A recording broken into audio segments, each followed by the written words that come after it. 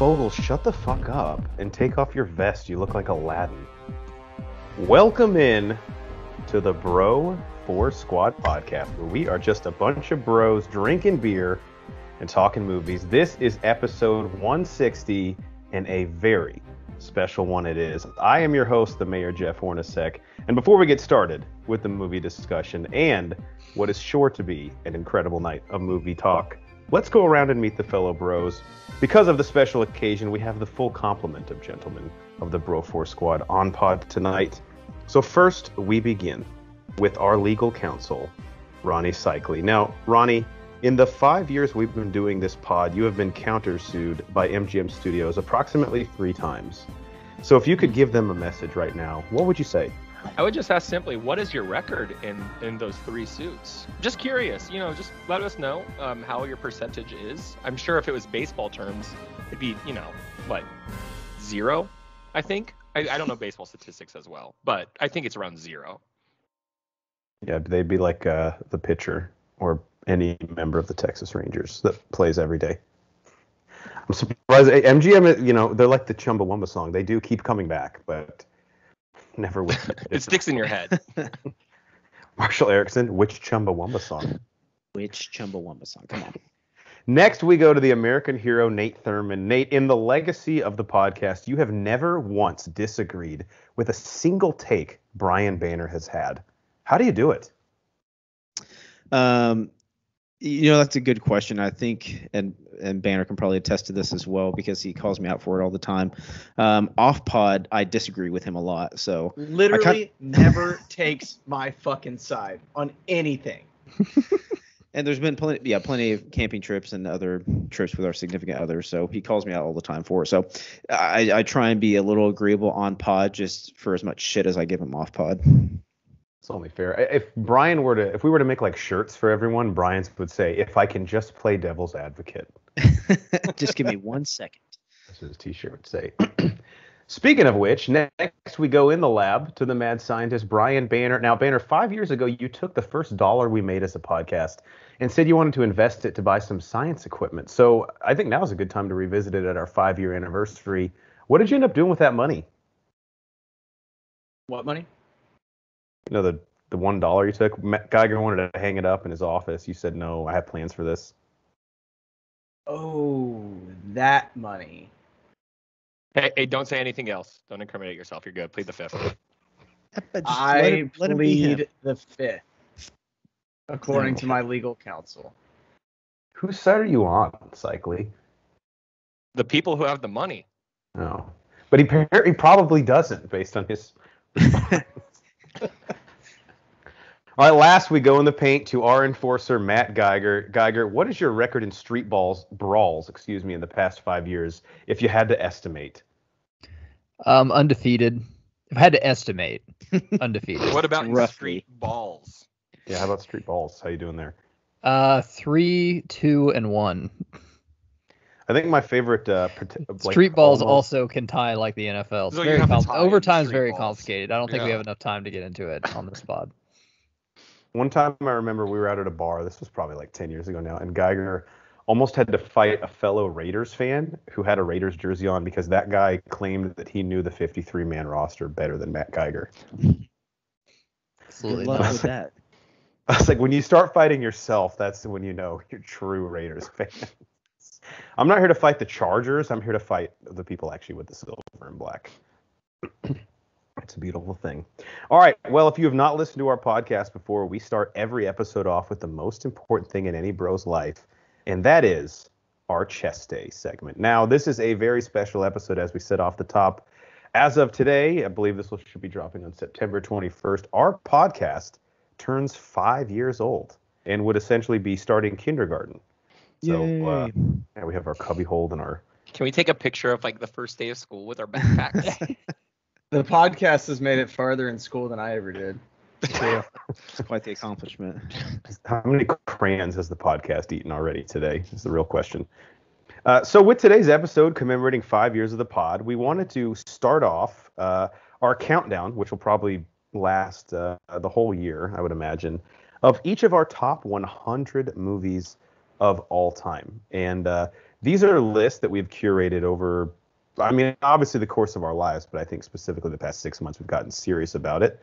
And then we'll end the podcast with a few of our favorite moments from the show throughout the past 5 years. So, Nate, you and I actually did a little preview of our lists on the last episode 159. Why don't you give the people just a summary of what these lists are? Because they are not an AFI top 100 list, is probably the one way I would describe it. Not even close. So this is really a summation of each one of our individualistic top 100s, and they are going to be very individual.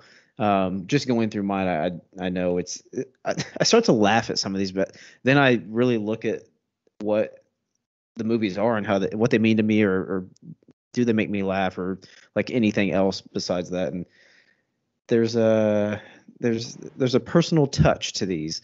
Like Jeff said, it's not going to be AFI top 100.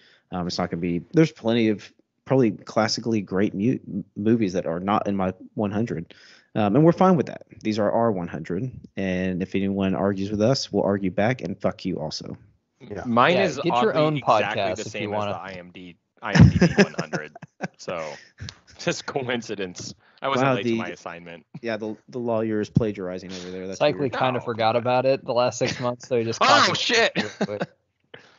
Geiger's like, I actually have all foreign films till we get to the 50s. Yeah. So You probably have never heard of any of these. They're probably all British too, right? Oh, Yeah. Yeah. at Boy, least bruv. half. Yeah. foreign silent films. All right, so today we're going to count down our 100 through number 96 films. So essentially the first 5. And again, as long as we can justify these, they belong on our list. So we'll go snake draft style. Matt Geiger, we begin in the paint with you. What is your number 100 movie of all time? All right. Well, Jeff tried to text me drunk and and I switched these up a little bit. To kick it off, number 100 is the original Austin Powers. The original Austin Powers. The original Austin Powers, which should get you to stay tuned on some of the comedies I have. You'll probably see a couple more in my top 5. But man, if there's a comedy that really says the 90s, I believe it's this film. This was before Mike Myers playing like 4 roles was annoying to us. It actually was kind of creative at this time. Not many people have done it besides, I think, Eddie Murphy did a little bit. And it's just fucking hilarious. Like the premise of it, how he's basically a James Bond, and they basically Ted Williams fucking freeze him in case one person comes right. back, Dr. Evil. Not a more evil person maybe in the 90s, but the exact same fucking person. Same. Because he's the only one that can beat him. And then he comes back in the 90s, and it's not the 60s anymore, and he just wants to have sex all the time and free love, and his teeth are all fucked up, and he doesn't understand it. It's Elizabeth Hurley is fantastic in this too. This is where Seth Green, everyone thought he was annoying until he got in these films, and people thought he was actually not a great actor, but a pretty good comedy actor.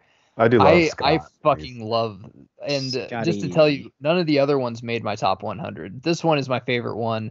The scene where he's, and you know me as a Vegas freak, where he's at blackjack and number 2 already has 21 and Austin Powers has 5 and he stays, is like, I like crack up every fucking I time. also like to live dangerously. dangerously. And not only that, the movie holds up. I mean, 100%. It does. It is just as hilarious today than it was 20 whatever. I still years think ago. it's funnier than the second one, even with Mini Me, and I get that that's really funny, but the first one to me is the best. Not The gonna great argue thing with about you. Austin Powers is like conceptually it is a spoof movie, but I think it, like, unlike so many spoof movies that followed where they just collapse in on like, okay, but what actually is your the humor sensibility aside from just like parodying something? It's funny even if you've never seen a James Bond movie. Yeah. Like it doesn't depend on that at all. And Jeff, you know this because my dad is obsessed with James Bond. It was really hard for him to admit he loves Austin Powers movies because That's he amazing. hated it. He wanted to be like, "This is so insulting to my fandom," and you would see him laugh, and you'd be like, "Oh, yep, nope, you're liking it." And he's like, "Fine, I guess it's funny." And Cycly has somehow managed to squeeze this quote into our everyday vernacular. I get it. I have bad teeth. Oh, and when he pees after he's frozen is like the funniest fucking thing, because you would have to piss so fucking bad. Yeah. Yeah. If you're Evacuation frozen for 40 come- years. There's so many great one-liners, like when he's in the bathroom. Who does number 2 work for? There's so many times like I'll be at a concert or a football game and I'll just take a long piss, and like if my friend's beside me I'll be like, evacuation come Just keep doing it. Okay, great. Him denying the penis enlarger is his too. It's Yeah. And honestly, the book, someone's playing a prank on me, man. That's not mine. It's like in his It's stuff. my bag, baby. Austin Powers endorsed manual to the penis enlarger. That's how we kick off a top 100 list. That's a good No one top else would eight. have Austin Powers as a top 100 greatest film of all time. Oh, I do have it in my list. I will say. I'm sure you Oh, do. yeah. Yeah. It'll pop up again. It's, All right, good stuff. Cycly, what's your number 100 movie of all time? So you've heard me on the podcast 1,000 times. Big horror fan. And Jeff, you and I have talked about this plenty off pod. My list it's been a living list. It's been really hard to just have it be secure. So I keep moving things around, but I think I feel pretty confident. Because I love horror so much, I kind of separated the movies into categories and then broke them down into my favorites and then pushed them back together. So what I have as my number 100 is the original Omen. The Omen from 1976, Gregory Peck, fantastic actor. And the reason is for me to have this at 100 is it's, I don't know if it's held up as well as, like, let's say, an Austin Powers in the comedy genre. But to me, what this movie symbolized and what it did for, like, it brought a serious actor into the horror game. And that really wasn't too much of a thing. That was always separated. You didn't want to be a part of that. And Gregory Peck taking this role was just a massive achievement. And it's one of my favorite movies in terms of just, like, the nostalgia of it. They tried to bring back The Omen in 2006, if you guys recall, when on 06/06/06. Yeah. Didn't hold up, but I do love the attempt on the date of the 666. But the movie itself, I think it does, as for a 70s horror film, considering it holds up, and I think it's one that everyone needs to see, especially if they consider themselves horror lovers. And it's all for you, I am Damien. a horror moment. lover. I love that scene, and she just It's jumps up and Probably a kills top herself. 5 creepiest scene of all time. In a horror movie. Yeah. And the kids freak out when he gets to church, just absolutely screaming.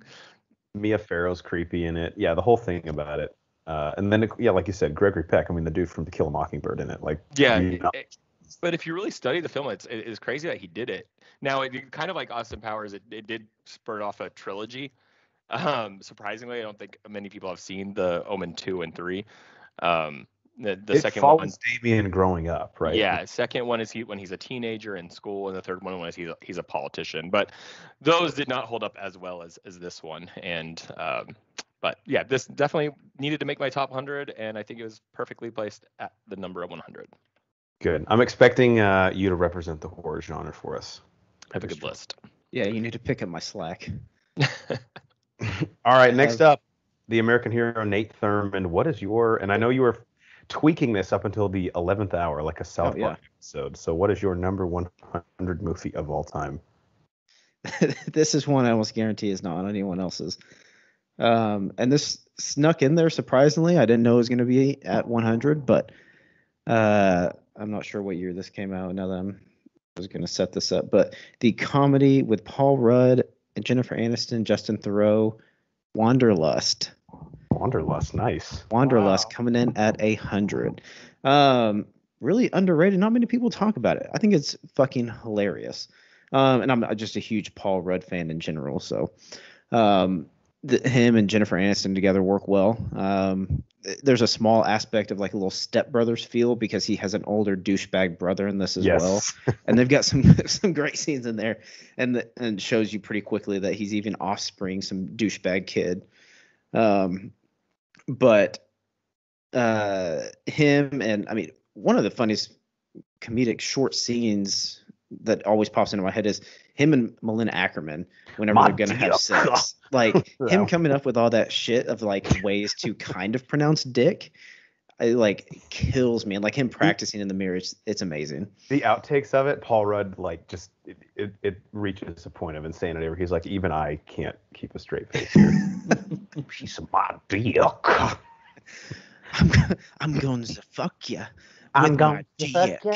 I'm going to fuck you. He's like looking at himself in the mirror, trying to psych himself up.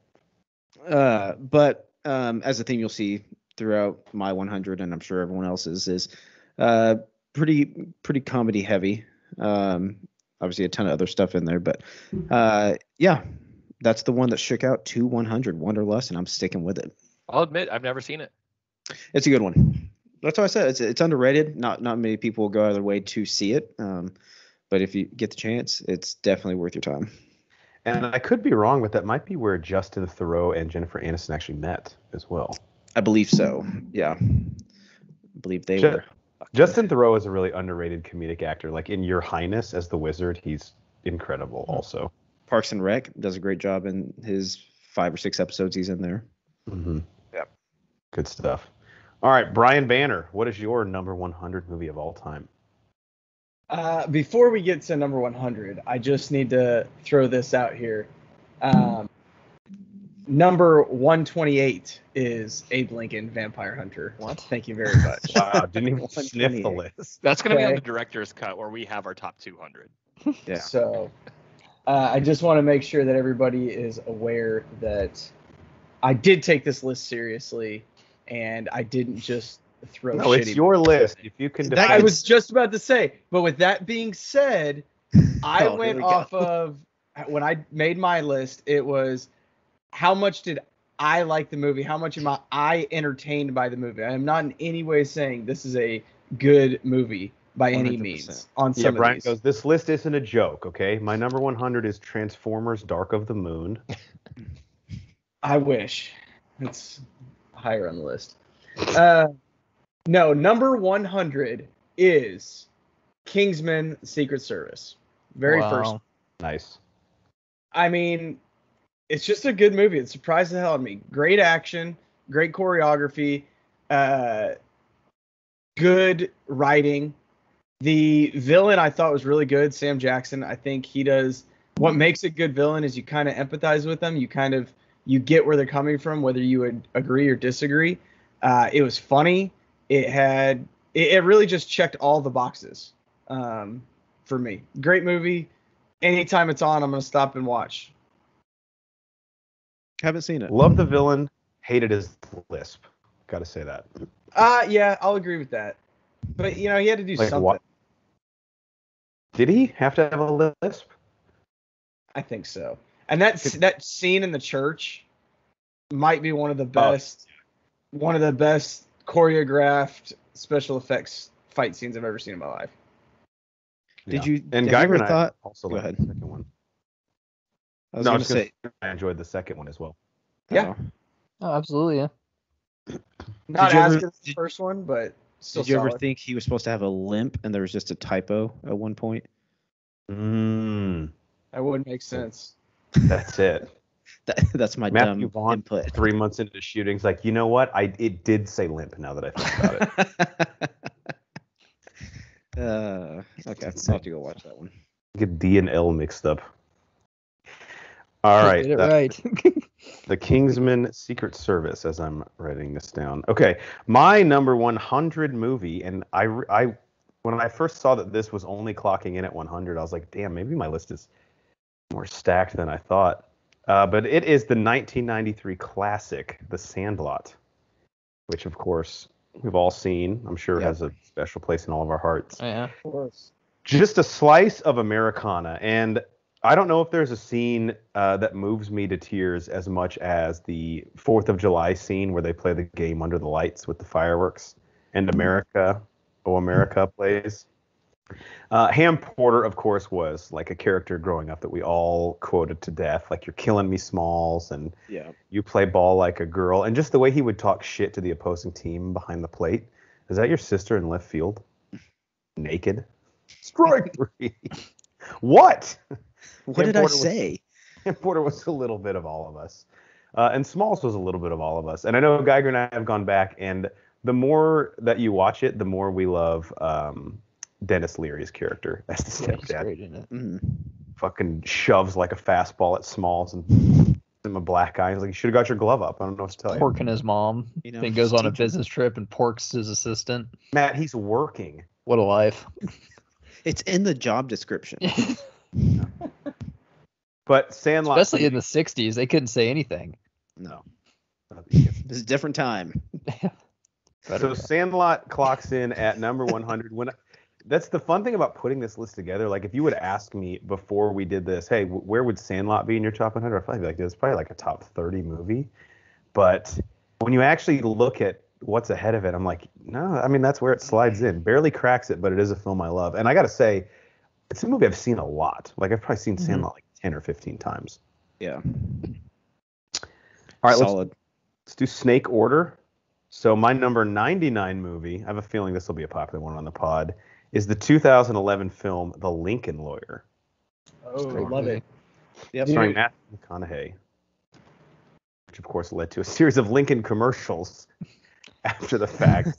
But this was probably the start, or like maybe a year into the McConaissance, right? Like when he was starting to be taken as a very serious actor. Yeah. Yeah. We started to realize that, okay, he's not just going to do rom-coms with like Kate Hudson and Sarah Jessica Parker, where he can't get his life back together. He actually has some really good dramatic chops, and the story in this one is just incredible. Ryan Phillippe, Marissa Tomei, the idea that he's a lawyer who has had too many DUIs, so he literally has to have someone just drive him around in a Lincoln while he's still working cases is kind of a cool concept in and of itself. And then you give Matthew McConaughey just plenty to chew on, and you throw Bryan Cranston in there just for good measure. This must have been, it's likely, where was Breaking Bad at in 2011? Like early seasons? I think early seasons, yeah. So you get Cranston sort of like just as an up and comer as well. Him and McConaughey, like probably good buy low candidates for this movie as dramatic actors, but I won't spoil anything in it, but a phenomenal third act. And the Lincoln Breaking Bad was entering its like third season, so like really where Breaking Bad started making it, going crazy. Nice. Again, the cast is just pretty stacked too. Michael Pena, William H. Macy, John Leguizamo, Cranston. I mean, Marissa Tomei, as we mentioned. So great film, very rewatchable. And if you have not seen The Lincoln Lawyer, I highly recommend it. If you haven't read the book, it's a great book too. It's also Okay, here we four go. others after that. If you're In a curious. book. In a book. There's 4 books after The Lincoln Lawyer. Yeah, I mean it's the Ford literally lawyer, the only Chevy lawyer. Keeps going. the only Honda like Civic thing lawyer. that connects them is the fact that he is the Lincoln Lawyer. Other than that, it's completely different cases, and it's a lot of fun. Check that out. All right, Brian, back to you. What's your number 99 movie of all time? Number 99, and correct me if I'm wrong, guys, but I believe this was the very first movie we ever did a Bro Force Squad review on, me and Matt. Magnificent Seven, the 2016 remake. Talk about a stacked cast, guys. Denzel, Pratt, Ethan Hawke, D'Onofrio. I mean, let's go on. Haley Bennett's in this. Skarsgård is in it. Oh, wow. It's just a good, fun movie. I mean, it's a group of guys. Yeah, I think so. Saw it in New Orleans after Popeye Jones's wedding. Fun fact. In theaters with my wife. That's right. There you go. As far as remakes go, guys, I mean, this is a one that I would argue is a better than the original movie. And the original is fantastic too if you haven't seen that. Yeah. I remember seeing this movie, and I don't remember much about it. I remember me not really being a fan of it. Maybe I'll need to go back and rewatch it, but first watch, I didn't like it for some reason. I think the plot device in it, which again, it is a remake, but it has spawned so many great movies of like, town gets taken over, let's put together our ragtag group of people to take the town back. Yep. Like even a Mandalorian episode this last season took a page out of the book, right? Just because it works so well, especially in the Western genre. Yeah. It is. Oh, for sure. It is exactly how a Western should be made. Like that's what a Western should be built around. And this was Pratt. Let me see when Guardians of the Galaxy came out, but this was like, 2 years before. So this is like Chris Pratt striking while the iron's hot, capitalizing on it. Yep. Mm-hmm. Good stuff. Hot Chris Pratt. All right, Nate, what's your number 99? Number 99. All right, so moving down the list, I feel like I'm probably gonna like justify things throughout this whole list, and the way this was put together, I feel like you could take any 10 chunk of 10 movies and you can kind of interchange them, because you get to this point where like, is that one better than this one? It's kind of It's like all the 7 through 10 seeds iffy. in the NCAA tournament. Like, Yeah. problem. kind of interchange them. But this is actually one I saw actually fairly recently. Hadn't watched it. Really enjoyed it. This is another one I doubt is going to be on anyone else's top 100. But Ready Player One. Yeah, Anyone seen that? definitely not going to be on my top 100. No, Yeah, Banner's the only one that hasn't Jesus shot. Christ. you didn't like Ready Player One. No. All right, let's hear your argument against it. Better hates it. Can we do a bottom 100? Have mine ready to go if you need to. I was Yeah. waiting for Banner to. It is currently 382 on my list. Hey, that's better than 383. Hey, Yeah, what's 383, Banner? 383 is the Lego movie. What? No, that's insulting. The Lego movie's Oh my fantastic. god, I like the first Lego movie. Brian, so that's how you're gonna argue this one? Jesus Christ. No, I think it fucking sucks. I think Ty Sheridan is one of the worst actors in fucking Hollywood Wow. ever. I kind of agree Wow. with that. Yeah, I think he fucking sucks. I think It's gonna be on the that- pod next week, also. Yeah, and I'll tell him Watch that he that. fucking sucks there too. That's like actually I meant to tell you guys. I talked to his agent. He's coming on. Just Kind of a big for, fucking deal, but Just for reference, number 383 on my list is Little Giants. So, which I kind of like. Yeah. No, I thought it was a fun, futuristic kind of VR gamer movie. It kept me entertained. I'd put off watching it for so long because I was like, I don't think I'll like it. And then I actually watched it and I was like, yeah, it's actually not too bad. And then you I have like, horrible taste in movies. okay, that's fine. Banner, have you read the book? Is that why you're coming at it like this? It's part of it. I tried to go into it with an open mind, but they changed pretty much the entire fucking movie. Yeah. Matt's like, of course, yeah, because of the Oh, if that's why you hate it, I don't care. I haven't read the book. This is Thurman's number 99 movie, and basically we're all shitting on it. He hasn't said anything about what he likes about it. No. Well, I was It's trying to the get Banner's dystopian- view of why he didn't like it. Jesus. Well, No, we already and- buried it, so. Oh, that's fine. I didn't think that the acting was super bad, and I really liked the addition of Ben Mendelsohn in it, I didn't and mind it. and his evil character wasn't too bad in it. I like him from obviously Star Wars and Outsiders and all that kind of stuff, but Mhm. no, I mean I don't think it's a great cinematic piece of film, but You don't gotta sell yourself here, man. It's a safe place. it kept me entertained. It's your list. Exactly. Don't let Banner just influence you. It kept me entertained. I thought it was Own a it. fun movie. Fuck you, I haven't Banner. seen it, but the premise to me is kind of cool. Like, someone dies and leaves this Easter egg in this virtual world that the winner who collects it gets something, and it's filled with like pop culture Easter eggs. Like to me, that's kind of cool. From Yeah, the it's not 80s. in my one top Yeah. 100, but I enjoyed it, so I'll get your back on this. Yeah, it kind of brings in the whole Easter egg thing, and you're having to go through the games to find these three big Cocks. Easter eggs. Yeah, three big cocks. Yes. That's a different movie. Oh, And shit. correct me if I'm wrong, but isn't a portion of this centered on like people knowing people only virtually, like not in the real world, and sort of like the Yeah, their secrecy is a big part at the beginning. And obviously, that kind of breaks down as they develop friendships and things like that. But just kind of the aspect of them being virtual online and not wanting to know their real names and things like that, and the secrecy.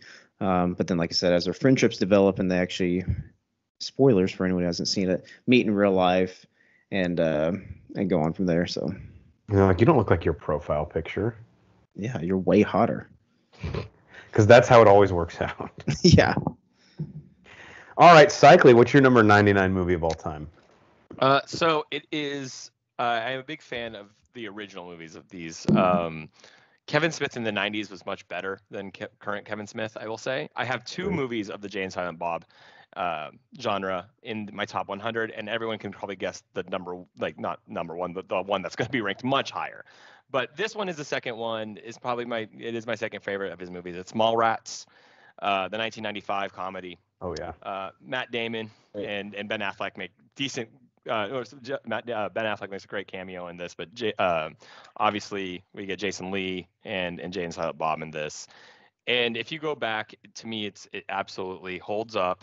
It's when Kevin Smith was still making movies for people who felt like they didn't really belong, and it gave them a little bit of an outlet. It was better than Clerks, but Clerks wasn't something to introduce them to this kind of comedy that takes place in.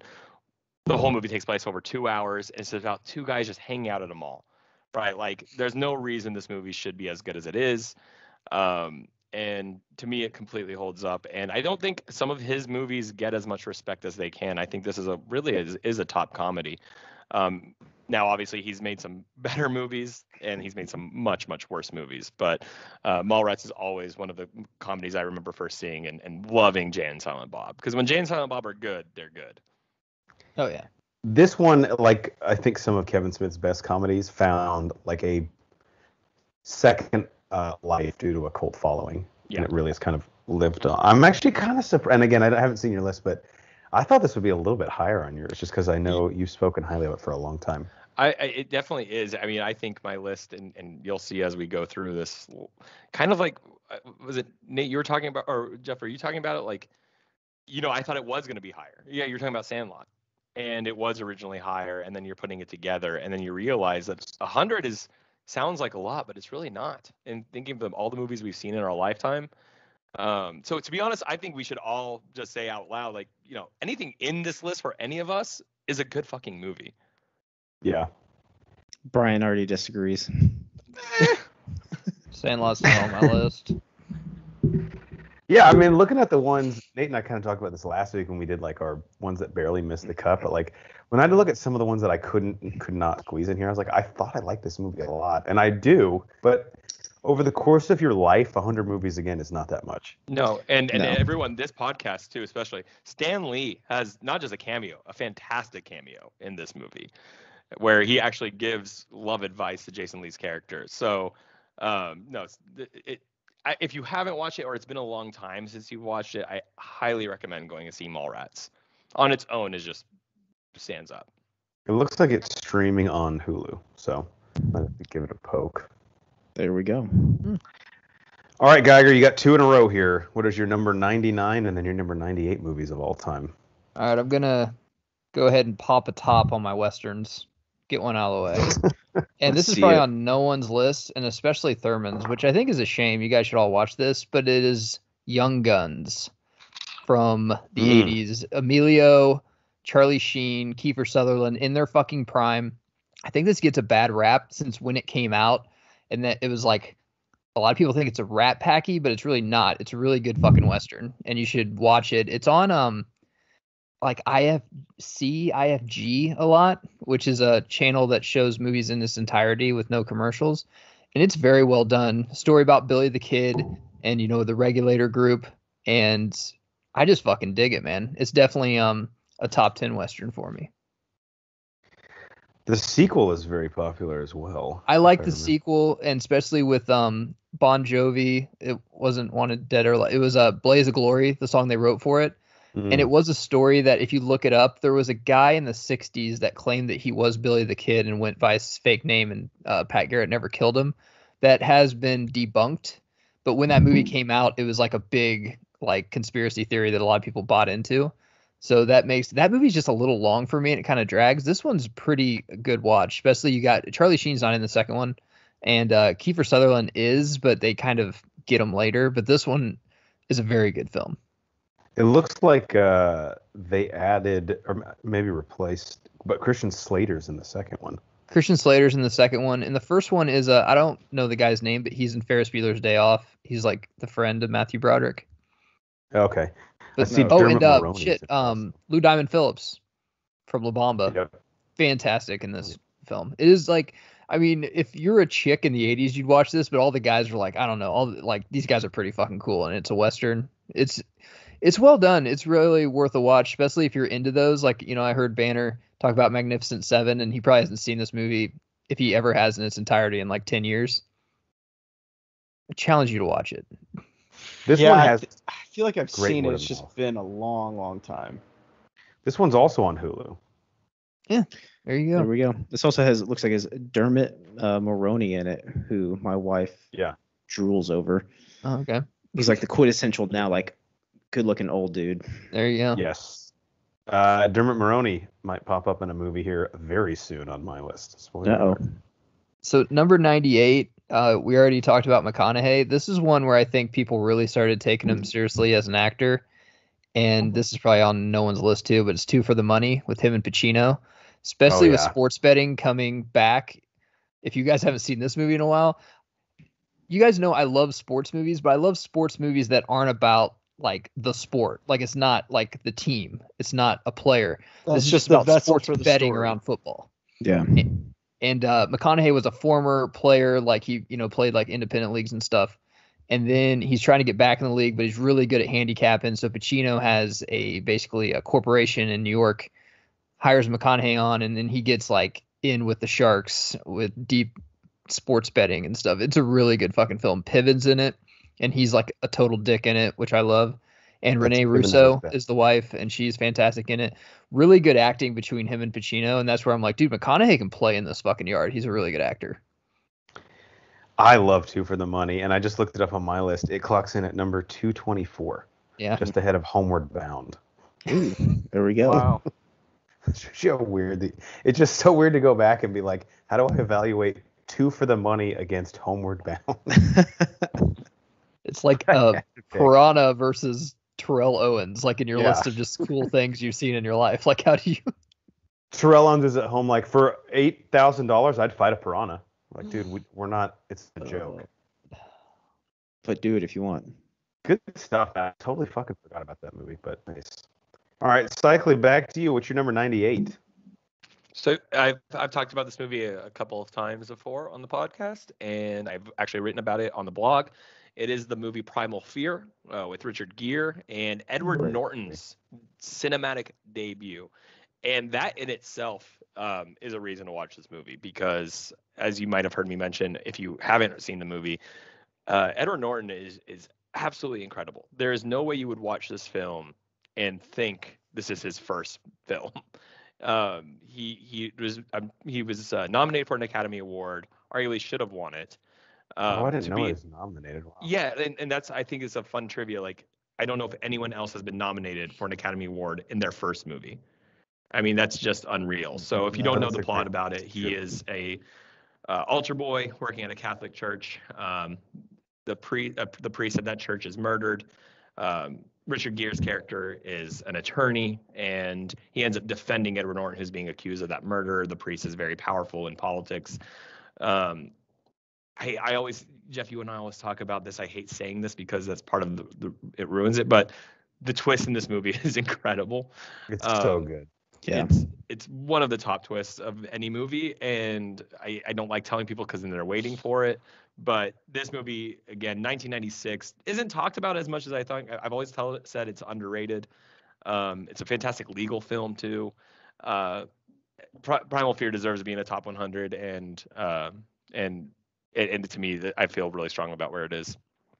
Yeah. I think I watched this within the past year Also and a half on on your recommendation. And What did you think? Yeah. Oh, it's fantastic. Yeah. Yeah. Really great. Yeah, Edward Norton, I mean, does a fantastic job. I can't believe it's his Although I first have movie. to say, Geiger's gonna watch this movie because Edward Norton is it's like a Cajun accent, right? Never seen this movie ever. Yeah. Okay, I've but never seen that, Geiger's gonna roll his eyes at the fucking kid because it's like he's doing a lot. Yeah. He's really fucking acting. Let me put it that way. It's like Simple Jack. You really put that all out there, didn't you? Yeah. Yeah, exactly. Really did a lot. But he goes like full sell with the Cajun accent. But Frances McDormand also in it, Laura Linney. Yep. And again on Hulu. So That's on guys, Hulu? get Hulu. Yeah. I actually, Yeah. guys, I'm going to admit it was the Hulu top 100. This is Wait all a minute. Cycling's ones. I'm like, that's Damn also on Hulu. Got That's caught again. weird. It's like the way you're wearing a Hulu has a live sports TV show. What? No. I got it for free. Don't worry about it. I'm sure you did as part of a sponsorship deal. All right, Nate, what is your number 98 movie? Man, 99 is as far as I got, guys. I'm really sorry. I'm waiting for two of us to have the same movie at the same number. That When would you be said absolutely top crazy. 100, I thought you meant just the literal top 100. at the top 100 spot. He just got lucky and had a few sitting around that he could use. So, number 98, and this will show you how hodgepodge and random and all over the place my list is. I think this might be in someone else's top 100, not sure. But the recent World War I movie, 1917, cracked the top. Wow, I love it. On mine. Yeah. So obviously one of the big things about this is like the way it was shot. They try to do a whole one-shot movie, which you can't do that, but I thought they pulled it off great. and the way that they shot it, they had to make sure that they had the right angles and right cuts so they could, hey, we need to run this back. Okay, we know where the spot is and all this kind of stuff. So a lot of thought and effort went into that, and it made the movie flow differently than any other movie. And there aren't too many big World War I movies out there that a lot of people are into or recognize for. So this really put a World War I movie like into some good recognition with people. And at the end of the day, the whole movie is a very simple story. It's, hey, we need this message to go from here to here. You need to do it. That's basically it. But the way it was shot, the cinematography of it, it kept the story moving and it kept it going, and it didn't seem slow at any point. There's a ton of action in it. You're in the trenches starting out, which gets it off, like gets you feeling claustrophobic. You're like in the heat of the moment with everyone. And then it pretty much continues throughout the whole movie. But yeah, really, really great World War I movie, which is kind of the Forgotten War, as it's called. Now, Nate, this obviously got a lot of Oscar love. It's directed by Sam Mendes, who did a bunch of the Bond movies, like the new Daniel Craig ones. And I can remember there was some visual nuance that it had. Was it kind of filmed to look like it was done in one shot, or am I misremembering that? Yeah, did I miss that at the beginning? No, you said I thought I said that. Okay. Oh, yeah. Sorry. Yeah. I heard you talking about visual style. I didn't know if you said there was no cut. But Nate, I think the thing is, it does look like it's filmed in one shot. But what's impressive about it is, I think it was actually just 3 to 5. Oh, was that? I didn't know what it was. I mean, there was a crazy. couple of cuts in the movie where I remember watching, going like, that's probably where one was, because it went dark really quick. You're going through. There's one big point where it does go dark. Not a spoiler. Someone blacks out. Yeah. Yes, that's definitely a cut. Yeah, that's definitely a cut. And then you're going through the whole movie. You're like, is this where they may have pieced in a cut or something? But yeah, and like I said, this is part of the reason. I mean, it's a great film just in general. I like the story and the action of the whole thing. But part of the reason it cracked my top 100 is because it was supposed to be shot in that one shot mentality and that one shot focus. I thought they did a fantastic job of it. And talk about an all British cast. I mean, Richard Madden, who of course is Robb Stark in my favorite show, Game of Thrones. You got Benedict Cumberbatch, Mark Strong. Also in Game of Thrones, as you know. Who? Yeah. All of them. All of them? That's right. Benedict Cumberbatch and Mark Strong. If you're English, you're in Game of Thrones. You were at least an episode. If Finn Jones can be in Game of Thrones, then they're just letting anyone walk on set. Finn Jones and who was it? Aaron Rodgers? Who was the NFL player? Aaron Rodgers. Yeah. Aaron Rodgers was in it. Ed Sheeran was in it. Ed Sheeran, yeah. That's funny. Joke. I'm good. I'm glad we had some recent stuff represented. All right, Banner, what's your number 98? So, start. Yeah. I just gave Nate a ton of shit for having Ready Player One. We knew this was going to come around. I at know. some point. I know. Nate's been waiting. This is one of those movies where I wanted to hate it so bad. And I sat there with my arms crossed, Matt Geiger style, the entire fucking movie until the end and was like, man, I really fucking like that. And that's Jumanji, Welcome to the Jungle. Okay. Thought it was something else.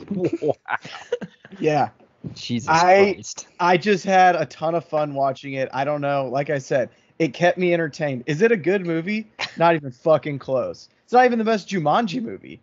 Nate, he can't complain about your movies ever again. I don't have any worries over here. I'm fine. We're good. Yeah, I'm sorry. I had a ton of fun in it, and I liked it. I tried so hard to put it lower on the list, and I couldn't somehow.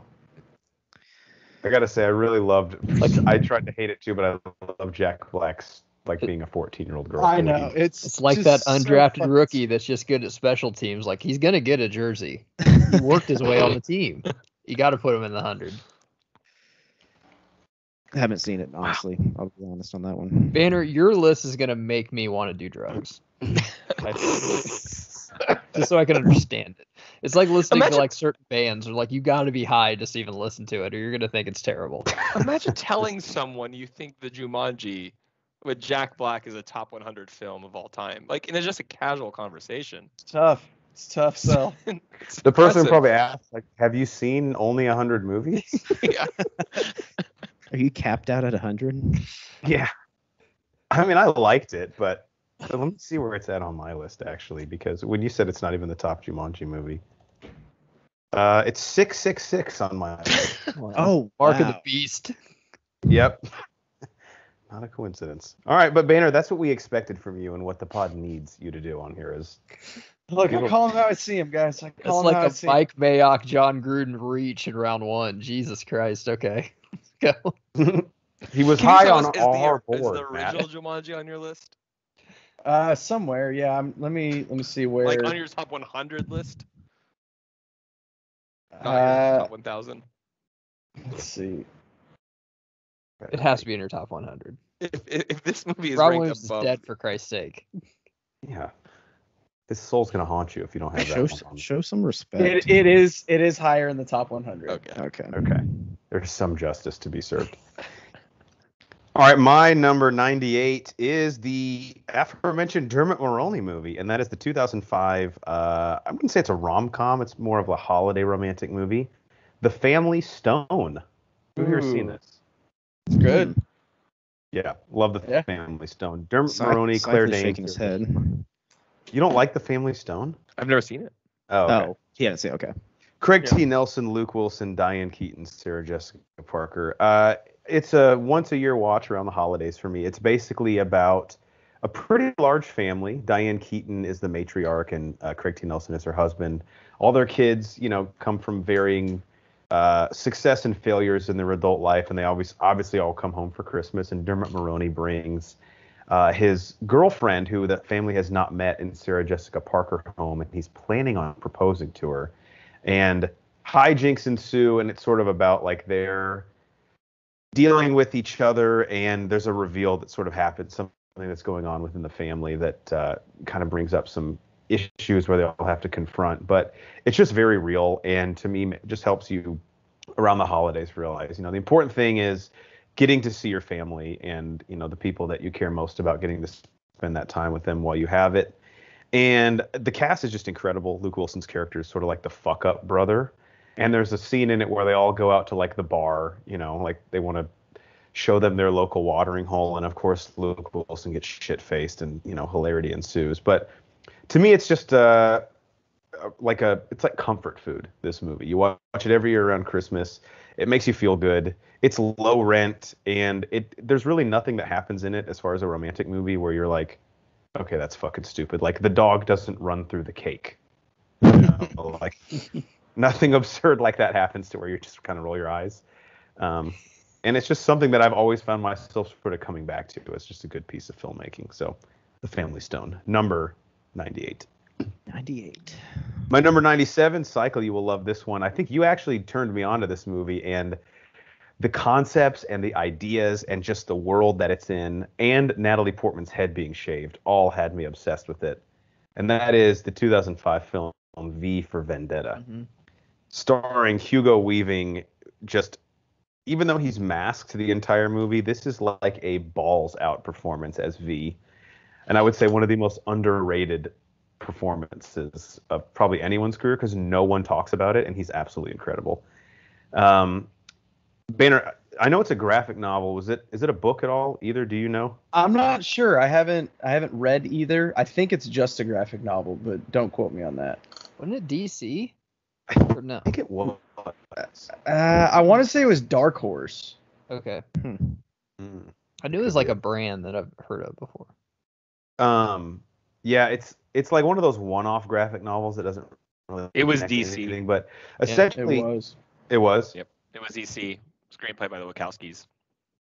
Oh, nice. Yeah, so the cast is really just like a who's who of like British stars. We have Stephen Fry, John Hurt, Natalie Portman, Hugo. Natalie Portman isn't British, but she, of course, plays a British person in it.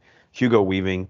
It's essentially sort of a dystopian future in the UK where, I don't know, Cycling, how would you describe the government? It is a dictatorship, but it's under the guise totalitarian, of a democracy, fascist which I kind guess of.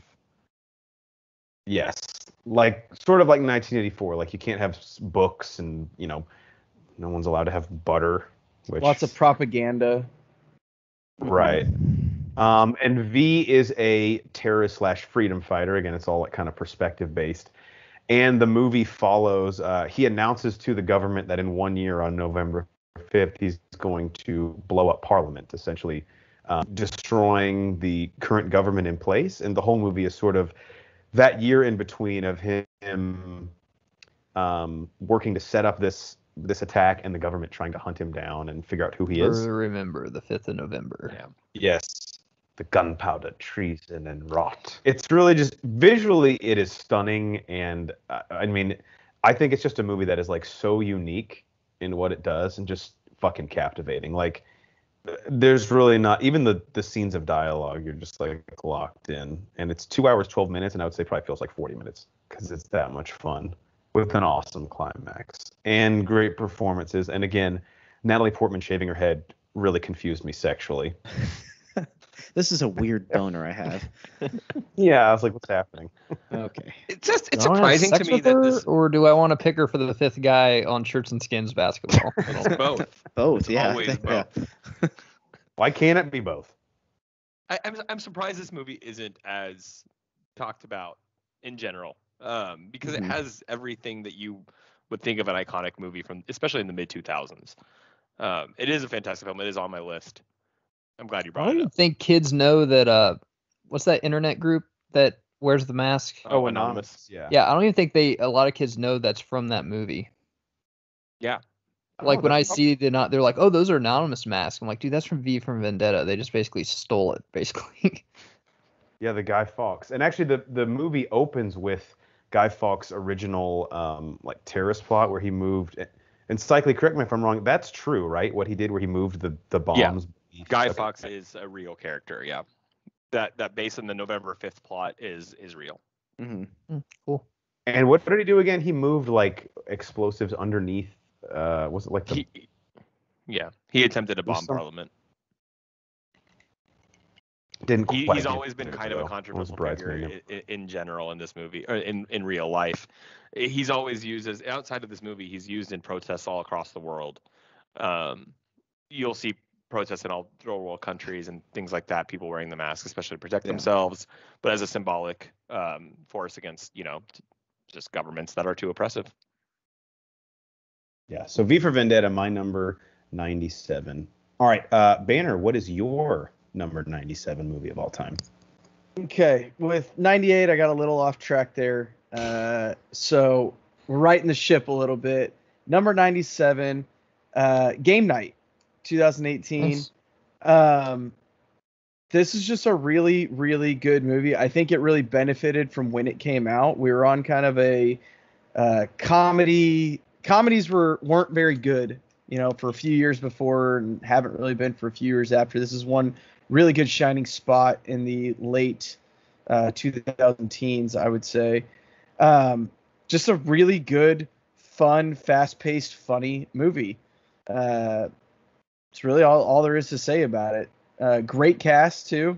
You got Bateman, Rachel McAdams, Jesse Plemons, Michael C. Hall is in it. Just Chandler, right? No. Kyle Chandler Yeah, the guy from Friday Yeah. Night Lights. He was fucking hilarious in it. Jesse Yeah. Plemons steals the fucking show. steals It's the like show. So the fucking weird guy you don't want to invite. Yeah. But it just struck a chord, and like I said, it came at a time when we really needed a good comedy, and it delivered. It did not disappoint. I want to say this was one of the last date nights that me and the wife had before baby Banner was born. Wow. So also kind of drives that number up or drives that movie up on the list a little just because of the events that were happening around it. And you'll Yeah. definitely see that through probably all of our lists, that some of these movies you're like, really? You like that movie? But it's because it reminds There's a us of story something from behind it. college Yeah, or something significant in our life. Yeah. for sure. Yeah, Jesse Plemons did a great job in this. I love the weird guy being a cop, so he's an authoritative figure. So Yeah. you kind of want to respect him, but then you're kind of always like, he's a weird shit who just got divorced and he's unstable. We can't have him over, but then ends up playing a big role in the whole movie. One of Jeff's favorite quotes too, and it was like, how would that be profitable for Frito Lay? I don't know, corporations, right? Yeah. Or whatever he says. Well, do you have 4 bags of Tostitos? It's like so fucking suspicious. Him always holding that little dog too is just Buy incredible. one get 3 free. Uh, Duh. It's a great one. Solid installment there, Banner. All right, Nate. 97. What you looking at? 97. So 4 in, and we're going kind of across the board on genres here. So 97 clocks in Joker for me. Joaquin Phoenix, Todd Phillips directed, 2019 film, I believe, something like that. Just came out not too long ago. But really great take on the Joker. Pretty heavy, severe violence in it, which, I mean, coming from the darkest Joker we'd seen, Heath Ledger, it pretty much takes that to a new level. A very disturbed soul going through life, trying to figure out part of his who his father is. He can get attached to people, very attached to his mother, gets very attached to Robert De Niro's character through television, fantasizes a lot. But then there's just dark, funny aspects of it, of like his day job as a clown, and then him trying to be a stand-up comedian, and those awkward as fuck moments while he's standing on stage trying to make them laugh, and then his disease, or whatever they call it, of him actually laughing and uncontrollably laughing, which plays into the whole Joker role, but adds really interesting dynamics with the public and people in public situations. And I always love kind of like Us with Jordan Peele, people who are traditionally maybe in comedic not roles, but comedic films or TV shows, switching over and doing something. So Todd Phillips has put out some great comedies, and then him doing this, I think through interviews and things like that, I've seen him and Joaquin Phoenix like really gelled. And Joaquin Phoenix just being such a method actor, and like this role being so in depth, and like needing someone who can really get in the mind of a crazy person, which I think Joaquin Phoenix is just kind of crazy in general in real life. It was the perfect fit For sure. And his role was fantastic, dark, demented, and disturbing, but put all together for a great film. That might be the Also- closest we have to. It's not on my list today, but Nate, we almost hit pretty close to naming the same movie in the same Oh, really? same day. Yeah. Oh, wow. That would have been cool. Also, how great is the meme? Like, anytime someone makes a joke on Twitter that's just like not funny, they tweet the picture of Joaquin Phoenix up on stage. Yeah. With the book. Yeah, with the book, and he's like looking at the crowd after the joke bombs. Yeah. I don't know if y'all remember this, but I mean, I saw it opening weekend, but a lot of people thought the movies were going to get shot up. Yes. Oh, like, yeah. Because of that. Yeah. And I know a lot of people, nowadays are afraid to do anything, but me and my wife were there opening weekend. I'm like, I think we'll be fine. It felt Banner, like did we the see it together? ride. It almost made it more tense, like looking at the Oh, exit all the 1000%. time, like, what's this guy's deal in front of me? Anytime You packing? someone would get up to piss, I'd be like, well, I don't know, man. You've been peeing a lot. What the fuck's up? I'm like, I'm Sir? sorry, I have a small bladder. Well, make me nervous You a little bit. came to the movie with me. Why are you suspicious? I'll just say, Nate, too, like, we are not doing best scene, but when he did the Robert Downey Jr. and actually killed him, I would say that was the most realist I've ever seen a movie look like someone getting shot. Like, you go to Arnold Schwarzenegger movie and like okay, shoot date. Like, that actually felt like I watched someone get shot in front of me. It was very well directed and very well acted. Oh yeah, yeah. Any of the violent scenes throughout the whole movie, I mean, they're tense and tough, and like His face in the car after. yeah, in Oh. his apartment as he kills that guy, and the other guy's just wanting to leave. He's like, just let me out, and he's like, okay, and just like his like mind is all over the place, and Oh, like and his laugh when he can't reach Yeah. for the doorknob and the lock. Oh Whew, man. that's a tense scene too. But yeah, It's I a mean, good all movie. the violent scenes in there are like super chilling, to say the least. Also, Banner, correct me if I'm wrong, didn't it win Best Score too? It had an incredible score. I believe it did. Yeah. It was creepy as fuck, which just helped build all that ambiance. I love movies that you walk out of, and after you walk out of, you don't know how to feel. Right? Yeah. Like, you're just kind of like, you just have this. And then That movie you walked out of, and you're like, did I like it? Am I fucked up from that movie? I don't even know. Yeah. Like, I don't know. and 3 months later, DC's like, or Warner Brothers, oh, you like this? Well, here's Birds of Prey. It's kind of similar. Like, what the fuck are they doing? It's kind of similar. Don't worry, if it doesn't do enough in the first week, we'll change the title of it. Yeah, That'll help. But that is number 97 for Wow. me. nice. Nice. All right, Cycly, number 97 for you. This is such a weird jump from Joker. Joker. And I will defend this movie all day. I love this movie. It's just such a guilty pleasure movie. I don't even care. It's School of Rock with Jack Black. Like, Solid flick. it It's is a good movie. just Miranda so Cosgrove. good. Yeah, it's just I don't even know. There's nothing about the movie that really isn't inherently amazing, right? Like it's a stupid concept of this just deadbeat who decides to substitute teach from his roommate because he doesn't have a job and he needs money, and he just makes these kids play in a band. And there's nothing about it that should make it as good as it is. But I don't know if there's anyone. I don't even want to meet someone who doesn't like this movie. Yeah. It's just fun. It's just wholesome. I don't know. It's a positive message at the end. Like the whole scene at the end that leads up to them playing at the Battle of the Bands, and the parents who are upset seeing their performances, and the Asian dad says to the white dad, he's like, "Hey, your son's very good," and he's like, "No, your son's very good. You're very talented." And they're just like realizing that like there's so much more to being a kid than just being lumped in this category. And I've always liked Jack Black. I know we've mentioned Jack Black a couple times. I think that he can be polarizing to a lot of people. I always like his music. I think he's incredibly talented. But this movie also, to me, holds up today. I recently watched it. It's on Netflix right now. And I was enjoying it and laughing the whole time as I did when I first watched it. I think you smile through this movie throughout. And I don't know if I don't even know if it is underrated, because I think when you talk to people, everyone loves it. But I just still don't feel like people talk about it, if that makes sense. I think it became a really popular Broadway play as well. I don't think I knew that.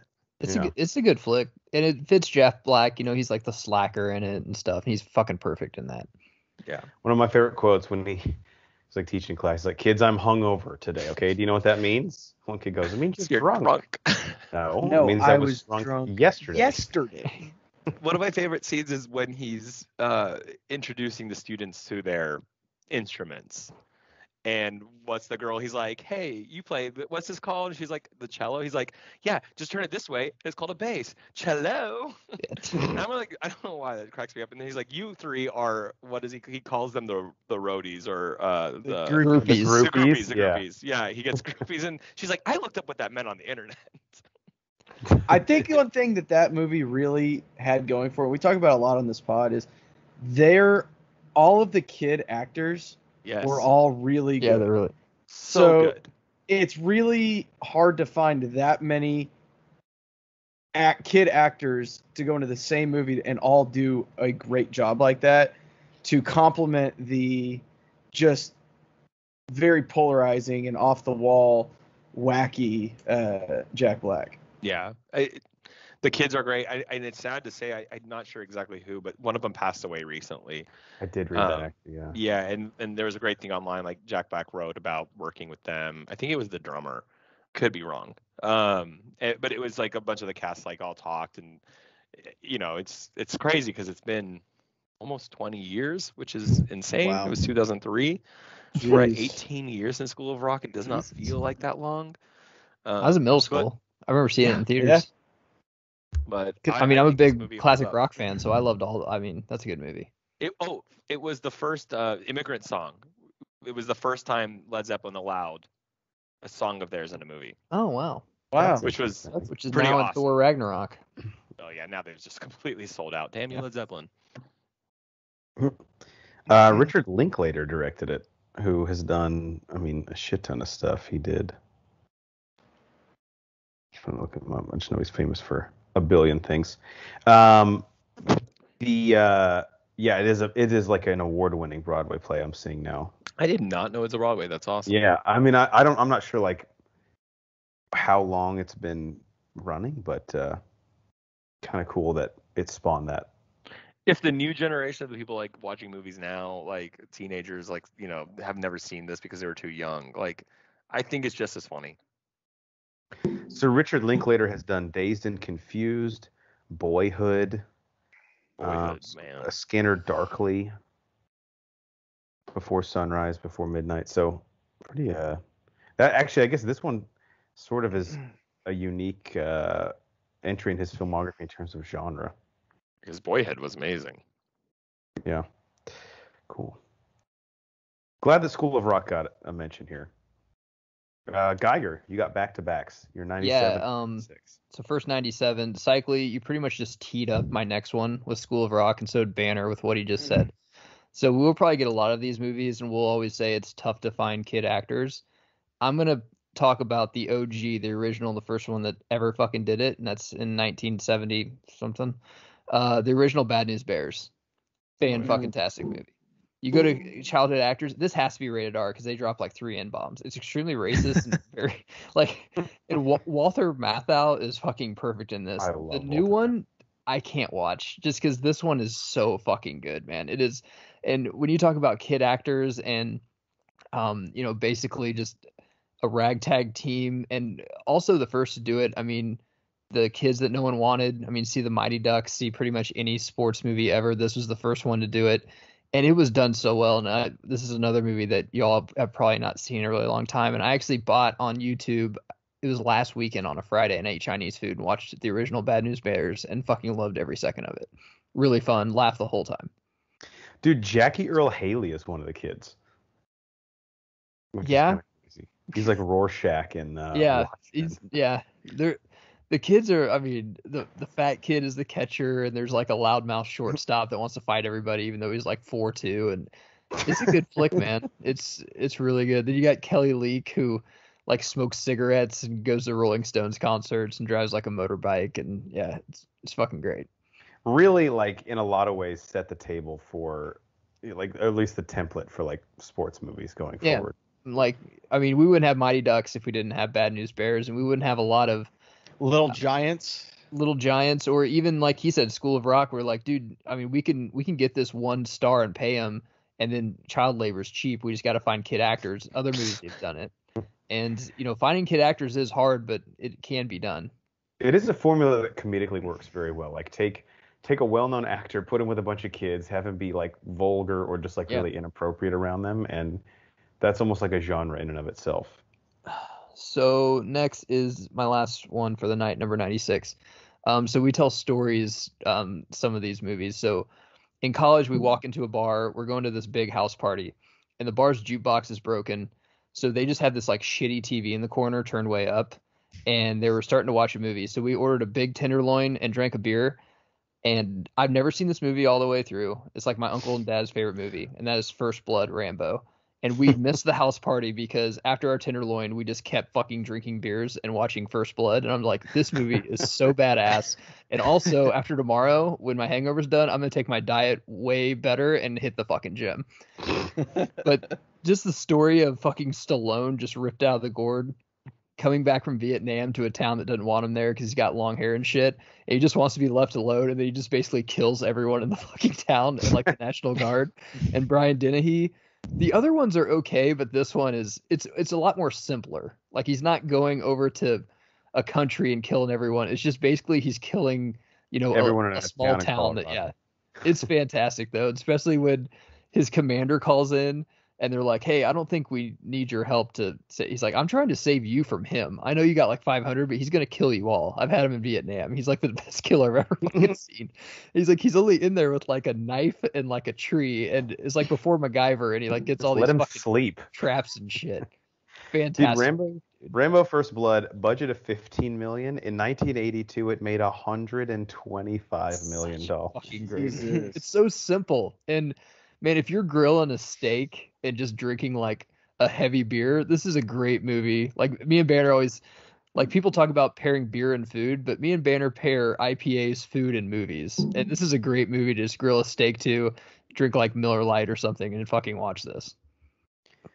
I remember, this sounds like a perfect, I mean, it's only an hour 40 or hour 33 minutes. This is a movie commentary candidate if I've ever seen one. Literally at the bar, like, they had it turned up. We were just sitting right there, and it just started playing as we got our food, and we're like, dude, fuck this party. Let's finish this movie. This is a pretty badass movie. The party's not going anywhere. Yeah. Nice. All right, Cycling, back to you. You're number 96, your last one for the night. So I started the list with horror. I'll end today's list with horror. Again, kind of what we talked about. I thought this would be a little higher up when I started the list. And it's no insult to that it ended where it did. There's nothing wrong with it. It just is where it is. It's the film is insulted. Yeah, it should be. It's the movie Scream, the original Scream from 1996. Nice. So good. And there's a couple reasons I love this movie. Obviously, it's kind of brought back horror. First of all, the 90s were a dead period in horror, at least the early 90s were. The 80s were heavy in the slasher genre, and it disappeared for a while. At least the slasher side of horror did. Because you started getting more artistic horror in the 90s with like Silence of the Lambs and things like that. And so not only did it bring back the slasher genre, but it like paid homage to the slasher genre. And so the movie itself, it was scary to me the first time I saw it at 10 years old. It's not inherently scary movie. I mean, It's a comedy it makes now. fun of itself. Yeah, kind of. Yeah, absolutely. Mhm. It makes fun of itself, and that's the point. It's kind of not to the point, but it's like Austin Powers as James Bond. Scream literally does kind of that to the horror genre, but in a more serious way, if that makes sense. So the movie, what I love about it is not only does it bring horror back, it pays homage to the greats, but they did something pretty cool when they Drew Barrymore was the poster girl. She was she was really becoming, famous in Hollywood, and they put her on the poster. You think she's the main character. She hosts SNL. I remember that she hosts SNL the week of the movie premiering. That's awesome. And what do? They kill her in the first 5 minutes. That's Wow. interesting. It's what movie does that? And to me, So I gain so much respect. Jeff, you and I always talk about in horror. We love the movies where they end up killing the people at the end, right? Like, why do we love The Strangers? They didn't get the people didn't get away and win. The fact that they put Drew Barrymore in this and then just 5 minutes she's gone, it's great. It brought on a lot of the tropes of like, what happens in scary movies. Hey, don't go upstairs. The virgin's the first to die. That kind of thing. I think Scream can be credited a lot. If you don't know horror and you want to be introduced to the genre, Scream is just a great movie to watch because it just takes in so much. You said it wrong, but I kind of want to promote this lie that the virgin is the first to die. Women, remember that. Just go have sex. You'll survive this Halloween. Yeah. People. Let's sex have with sex. everyone. So yeah, which they make fun of because the virgin, that's kind of the point of Courtney Cox's character. Check out our movie commentary on that too, because we definitely did it now. That's sure. dropping very soon. Okay, it hasn't even dropped yet. Wow. I think Scream, like you said, Cycling, it's sort of like a master class in how to handle meta because it's self-aware, but it uses the tropes in a way that it's not being like self-deprecating. It's not like, wouldn't it be stupid if we did this? It's like, I'm aware of this, and now watch me execute that trope to perfection is kind of how it works. Yeah, and I think that's exactly why. Like, if you're watching this movie and you don't know about anything else, it still holds up on its own. Mm-hmm. And I think that's that. And then if you do, or if you are like experienced in horror, that makes the film even better. But go ahead. I was gonna say, is it Jamie Kennedy's character who's Yes, sort of the one who's like the movie buff, and the whole time he's sort of like pointing out like, well, this is what should happen if we were a horror movie. I was literally just about to bring him up. Yeah, he's the narrator essentially he's the horror fan that we are watching the movie, and I love that he works like at a Blockbuster essentially. Yeah. And And he's at the like party, he correcting got like all people. those VHSs that he don't fuck He's like these getting up. mad at what people want to rent. Yeah. He's that dude. He's like the dude at the record store who was like, really? Fucking Beatles?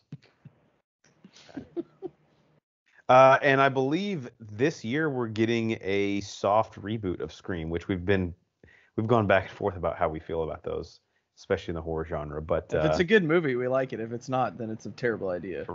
Pretty much. Yeah. Pretty We're much our smart either opinion. way. Makes sense. Solid stuff. All right, Nate, you're number 96.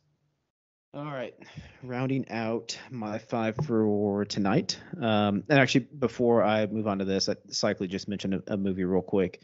He said The Strangers in passing when talking about Scream. Not a huge horror guy. I think, honestly, I've said this before. The Strangers is the last horror movie I've seen. And my list isn't as extensive as Horns over there, but Strangers did make 102. Wow. For a guy who Saying does not like something. horror films, because I think it's great. Scared the shit out of me. Don't like horror films. Don't watch them. But that made 102, so Damn. solid Wow, solid that's flick. pretty impressive, then. Yeah. Yeah, you will not see another one on my whole list. So, but In 96, contrast, mine is 370. for The Strangers. Damn. 3. I don't like being scared. I don't like being Either. scared. So that should tell you how good of a You film should it is. credit a movie for making you feel Yeah. that way. I thought it was what. Anyway, we'll get back on track here. So 96, a Denzel film, which I hope we'll see some more. Like it. Yeah, going forward. But I feel like one of his more underrated ones, The Book of Eli. Ooh. Book of Eli cracks my top 100. So post-apocalyptic tale of a guy traveling across the vast, desolate area with a book he's protecting to get it to kind of save mankind, more or less. So Denzel, Mila Kunis does great in it. I loved her role in it. Gary Oldman, I mean, he'll probably pop up in the top 100. Goes without saying for some other films. But I mean, I love Denzel to death, and so this was kind of a shoe-in. But love the twist at the end too. Are we doing spoilers on here? Because I now am really inspired to see it, and it's on Hulu, of course. Maybe don't spoil the end. Okay.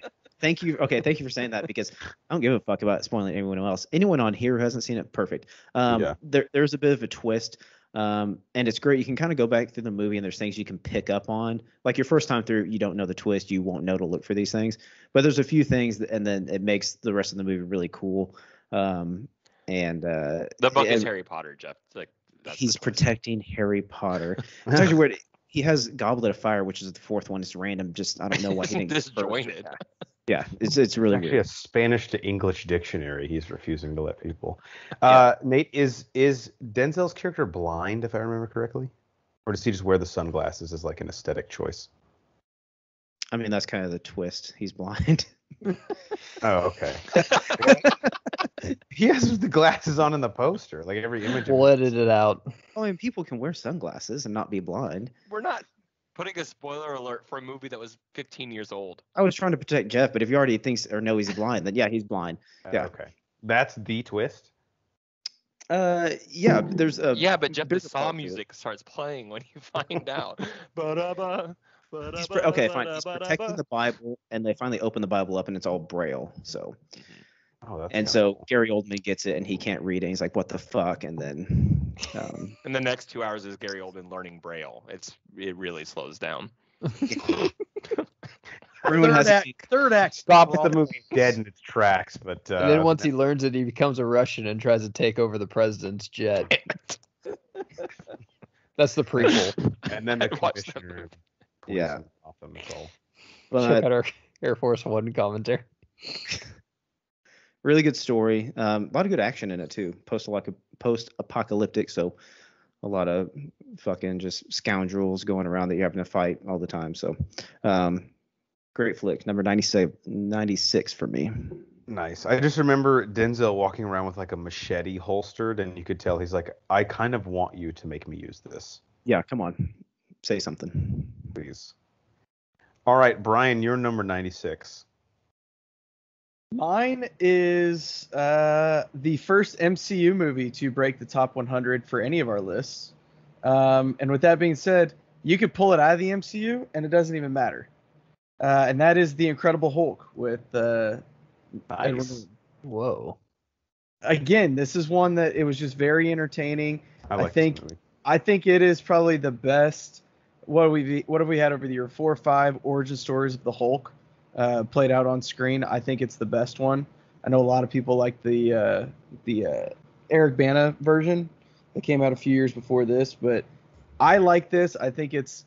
Does a ton of anyone fun. actually like that version? Sorry, I'm not trying to interrupt you. I Who likes that thought version? it was interesting how they made a comic book, but I think the Edward Norton one is way better. I thought it was like critically just destroyed, that It Eric was. Bana one. Yeah. It is sufferingly long. Yeah. Continue. Sorry, I just didn't know someone liked that movie. I think I may have mistaken Geiger for. Yeah, it was cool what they did for liking the movie. Yeah. I haven't I watched think it in that's 4 what years. happened there. Not No, enough guys, hype for it.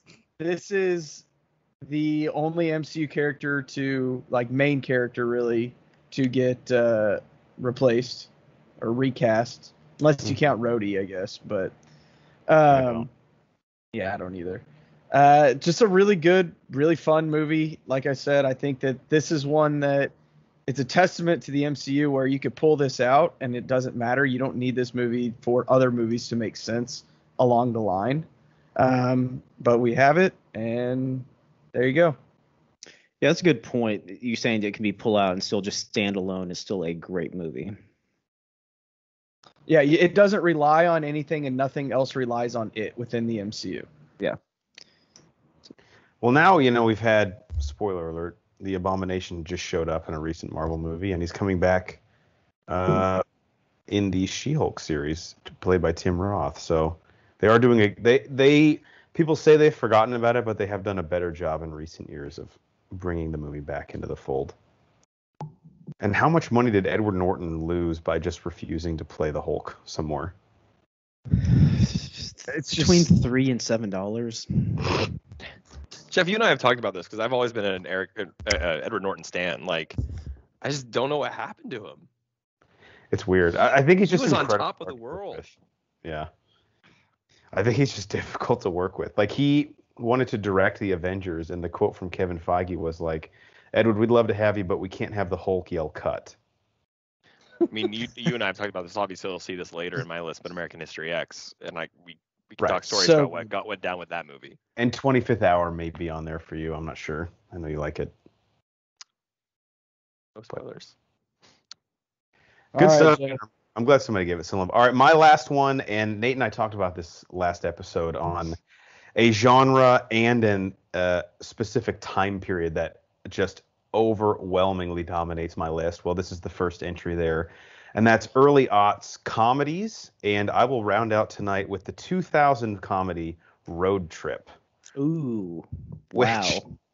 if you're talking like, does it hold up? I mean, It holds up. it makes me laugh still, but if we're evaluating it like inappropriateness, I mean, Tom Green is in it, so there's some jokes that don't necessarily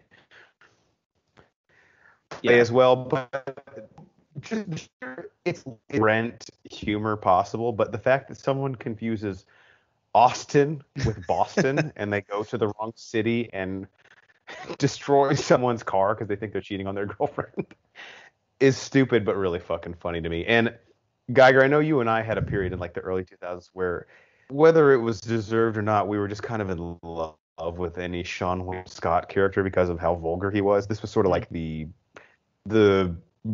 entry point into that for me. With Road Trip. Breckin Meyer's fantastic, and this whole cast is really fucking good. I still, Tom Green had his place. Like the first Tom Green show, I thought was really fucking funny. He's kind of not around anymore. I'm not really sure what he's doing, but he really fits in this movie. He was He's on fantastic Celebrity in Road Trip. Big Brother. Oh yeah, Okay. he was. Oh, all right. So if that tells you how his career's going. One of my favorite quotes ever, and Geiger and I reference this all the time. There is like the kids are like going on a road trip, and they borrow one of the kids' cars, obviously, because they need a car to drive. And through a series of hijinks, the car crashes because they try to jump this like destroyed bridge. And the kids' parents who own the car, they find it like a few days later with the cops, and one of the policemen, or actually he's a photographer for the police department, is looking at like the car that has like a wheel fall off of it, and he says to the parents, "If I had to guess, I'd say someone was raped and murdered last night." The parents are like, "What makes you say that?" And he goes, "Just a feeling." I love how Tom Green is like, because when we were in college, like, you know, before we signed up or whatever, we all had someone like take us around the campus and show us everything. And Tom Green's like the tour guide that like shows you around. Like, why would he? Of Ithaca College. Has no clue about the campus or anything. He didn't even go there, did he? He's never left the town. I don't know if he goes to the college or he's like an RN or what his deal is. I don't know. Yeah. All right, well, that's our first 5 of the top 100. I mean, we'll count it down throughout the course of the year, but as a 5-year anniversary commemoration, I think this is a great exercise, and one that, I mean, if it's worth the getting eyeballs on the pod alone, it's to see what Banner will end up doing with the rest of his top 100 list. There's some doozies. I'll admit it. There's some doozies. Well, you started off with Welcome to the Jungle, Jumanji, so. Yeah, I'm keeping a running tally. That's number 90. I can't wait to see The movies that don't make your list, meaning Jumanji, Welcome to the Jungle, is technically ahead of them. Godfather is like 200. I call it like I see it. That's what I'm just. It's his Look, list. It is what it is. It is his list. list. Marlon Brando is so overrated. Don't even get me started. It's your dog. It doesn't count because it's your dog. There you go, Jeff. Road trip. It's your dog. Ah, nice. It's like licking Did the you kill a finger off. cheetah? No, those are her underwear. Where are the condoms? Back left next to the tissues. Oh, good guess. Good guess.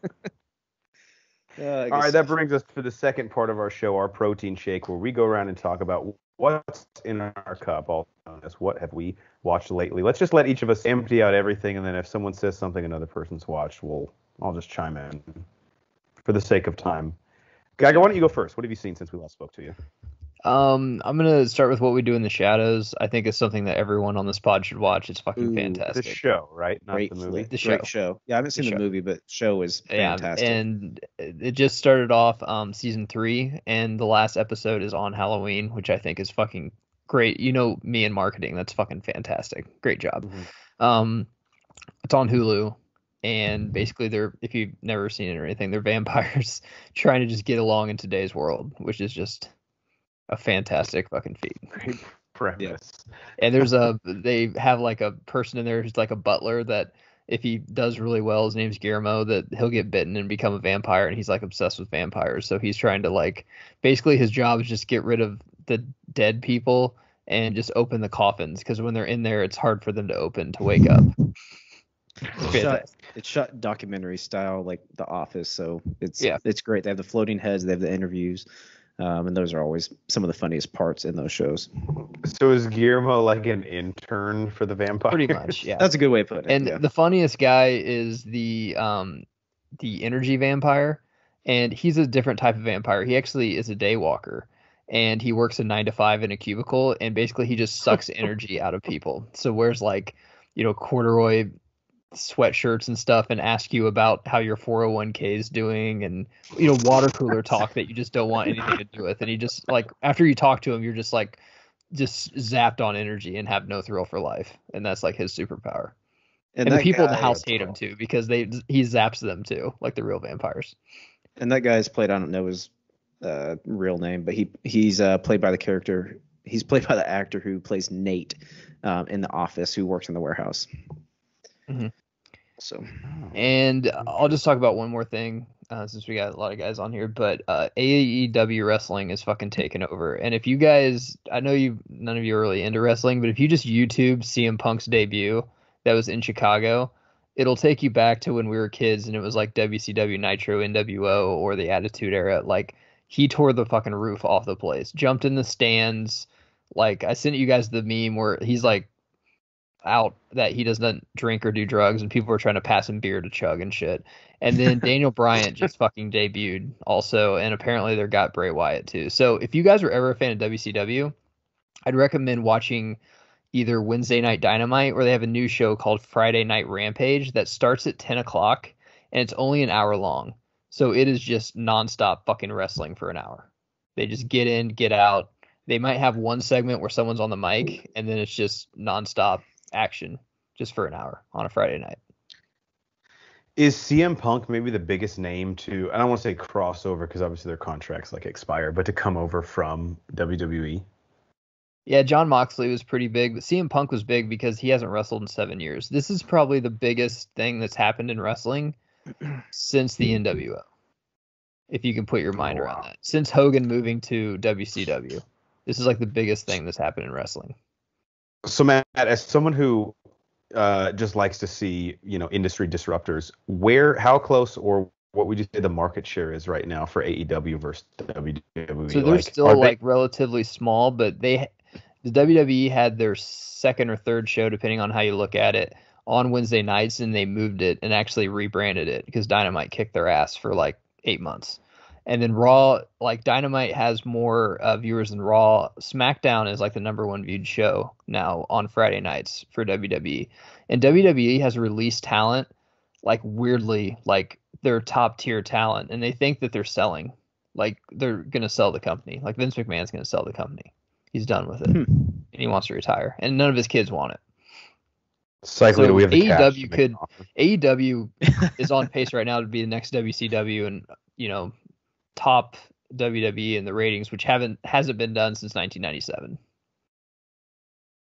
It's good time Again, to be a wrestling fan. I like an industry disruptor. We've all agreed. I think competition breeds, the best of both. So it's kind of cool that It's a someone different has style at of least wrestling too. It's really action packed. I would call it like more lucha style. It's fun to watch. Nice. You got anything else? No. Cycling, what is in your cup? We'll go quick too, since we have a full amount here. You know how I love A24 movies. I finally got around to seeing The Green Knight that came out. Very interested. So A24, if you don't know, is a studio that allows artistic freedom. They're just a producer. They just, allow the directors and the writers to do. They don't influence the movie. That's their shtick. And so far I've loved so many of their movies because of that. So Midsommar, Hereditary, The Lighthouse, Lady Bird, Lighthouse. Uncut Gems. Yeah, Uncut Gems, exactly. It's an incredible studio because of this ability. So The Green Knight was probably the first movie. I've looked forward to it. We got delayed because of COVID. Came out a year later. Was super excited when it finally came out. I'll just say this because I don't want to spoil anything. It was one of those movies that when it ended, I wasn't sure how I felt, but not in a good way. Like when Midsommar ended, you're just like, you had to sit there for 10 minutes just before you could even get out of your seat to process what you just saw.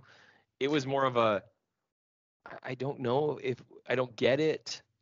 I don't know. And then you read about it online and you're still like, no, I'm not sure. You don't get it in like a plot confusing way, or you're like, what were we trying to? What was the point of the movie?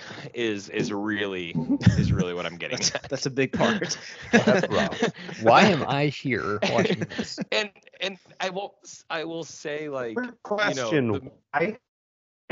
Like the movie itself, and I don't want to spoil anything. It's based off a 14th or 13th century poem, so there's not like a lot to go on in terms of substance, right? These poems are, a couple minutes long. They make a 2-hour movie out of it.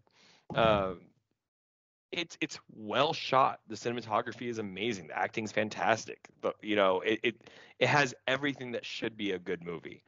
And then it ends, and you're just like, I don't really understand the point. And then you can go on Reddit, you can go online and message boards and get people's opinions on it. And you're still kind of like, okay, yeah, I guess it was fine. So if you're intrigued by these kind of movies that you don't really know what you're getting into, I recommend it. It's fine. It was, again, well done. But be prepared to have the same questions when it ends. Because I wasn't the only person online who felt that way. Real quick, sorry, Banner and Nate. Aaron Kellyman, who was the head of the Flag Smashers in Falcon and Winter Soldier, is one of the leads in it as well. Oh, nice. Yeah.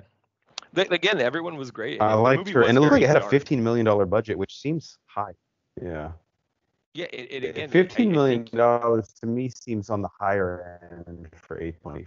I could be wrong though, in terms of a budget.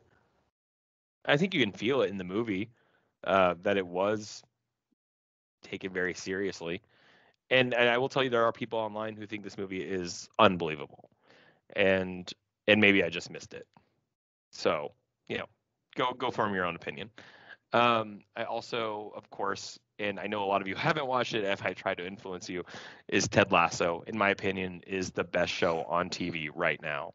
If you're not watching Ted Lasso, then you're really just doing a disservice to yourself, because I need to watch it. In terms of, you're going to see it win all the Emmys. It's going to get nominated again for the Emmys next year. It's not a soccer show. It is a show about characters. It's a show about people. You are smiling when you're watching it. It's one of the shows that they can do a great job of being funny, but they can do a great job of just like wrenching your heart. And honestly, I don't know anyone who's ever started the show and not liked it. I only know people who just haven't watched the show. So if you give it a chance, you're going to be addicted to it. You will literally be smiling the entire time. So we're about a little halfway through the second season. And And so yeah, again, if you haven't watched Ted Lasso, you need to get on it because it's well worth it. It's crazy to me that one NBC Sports skit turned into this show with so much depth and heart. It's Yeah. I don't know who decided to take this commercial idea and do what they did with it. What I will tell you, I think I've mentioned on the podcast before, it's from the creators of Scrubs. And what Scrubs was amazing at was being so funny and then immediately turning on a dime and then just like making you want to cry, because that was a hospital comedy, but they were so authentic to what life would be like in a hospital that doctor after doctor says Scrubs is the most authentic and accurate doctor show. Your cousin, right? Who's yeah, my cousin, and if you go online, it's consistent on the podcast that they have for Scrubs. You have doctors and nurses calling in, always saying Scrubs was the most accurate. But the point is, again, that these people know how to write comedies with drama. So Ted Lasso, it's $4 on Apple TV, or just do the free trial and you will binge it before you have to pay $1. So, and really quickly, the new season of The Circle came out on Netflix. It's I'm about the one to trash start it TV. tonight. Okay. Okay, so we're four episodes in. They release like 4 episodes every week, and every time this new season starts, like you don't like any of the people, and then by the end of the show, you're like, damn it, I didn't know I was gonna like this person.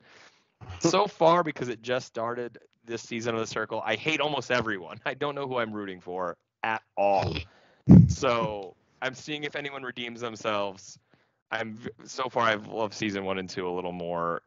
There's been some things in this season, Brian, when you watch it, my wife and I were just pissed at what they decided to do. So it's still fun. So go if you want some guilty pleasure TV, go watch The Circle on Netflix. We all need a reality show that's just so fucking trashy that we're watching it all. It's so stupid. Yeah, might need to. All right, Nate, what's in your cup? Yeah, I just have one real big one that I was going to touch on that I don't think I had before, but other than that one that I'll get to here in a second, been catching up on Veep in the 4th season. Great, Hugh Lowry has entered it. Also, Man in the High Castle, also highly recommend that one. Series is over, Amazon Prime. In the 4th season on that one as well, which is the last season, which is getting pretty interesting. But really cool take on if the Nazis won World War II, which I think I've talked about on this pod before. Those are kind of the 2 main ones. But the new one that I just started watching recently popped up, was kind of iffy on it, wasn't sure. Started watching it. I think they've released 4 episodes. I think it's 6 total. We got 2 left that they're going to release later on. But Only Murders in the Building. Selena Gomez, Martin Short, and Steve Martin. You say you started it? No, I can't wait to start it. Yeah, it's great. It's really funny. I would skew more towards comedy than like a dark comedy. There's some dark bits on it because it's about murder. And basically the 3 of the actors I just mentioned is starting a murder podcast, which is just a hilarious idea.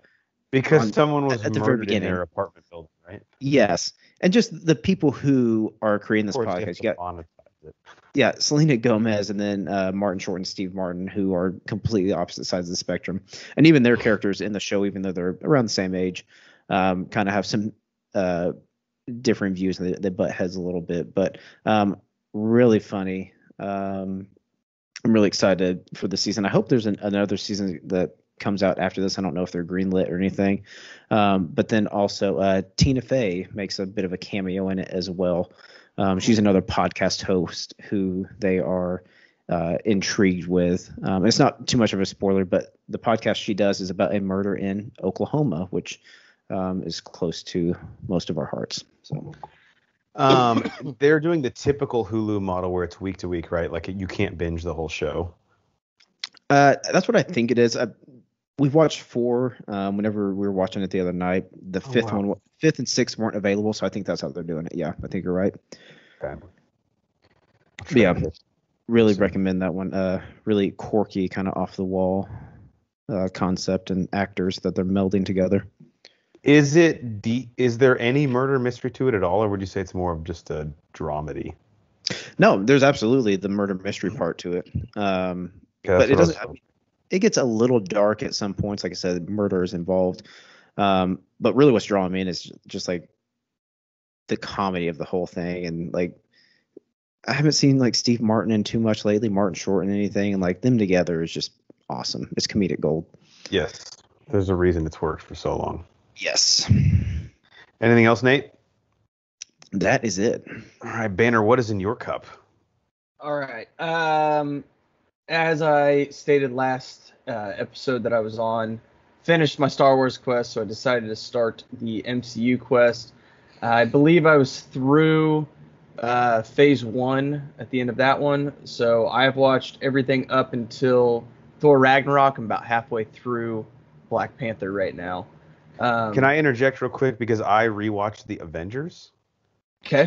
And I have to say, I think it, and I put this in my Letterboxd review, my re-review, I just think it's a masterclass in pacing. I mean, for what they wanted to do there, culminating essentially 5 movies together, it's essentially like these characters get together in a room, and the whole second act, it's really just like them talking, which I think to like not blow your load as much as I'm sure like Marvel Studios wanted them to, and just have it be action set piece after action set piece, I actually really respect in a rewatch.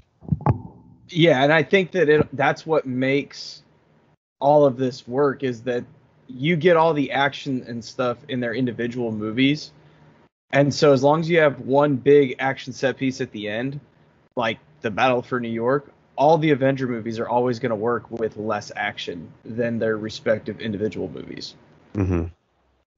Yeah, the pacing, like, it really slows down in the second act, but it works. Like, just them talking on the helicarrier is pretty much the middle 30 minutes of that film. Yeah. Which is pretty cool. Sorry. No, you're good. So I'm watching them in release order.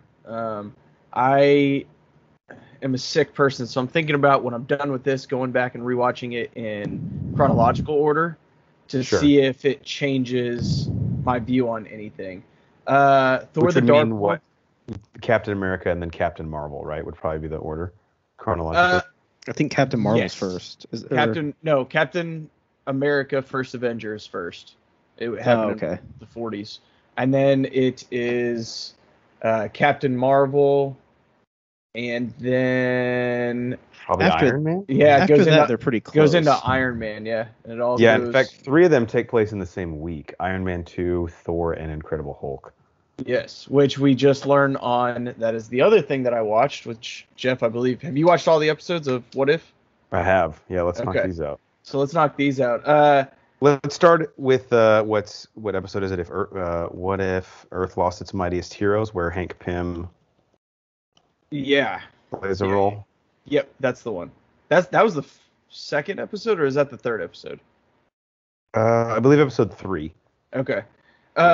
So that in that What If, we learned that those 3 movies happened in the same week: Iron Man 2, Thor, and Incredible Hulk. And I thought it was cool that they brought back, like, they reenact scenes from the Incredible Hulk, but Ruffalo is now voicing the character. Yeah, like, that was cool. Fuck you, Edward Norton, you're dead to us. Go away. Yeah, it was. I kind of liked it though. Like I really liked it. Oh, I loved it because it was just something that we were used to, and we knew it was there. I also liked the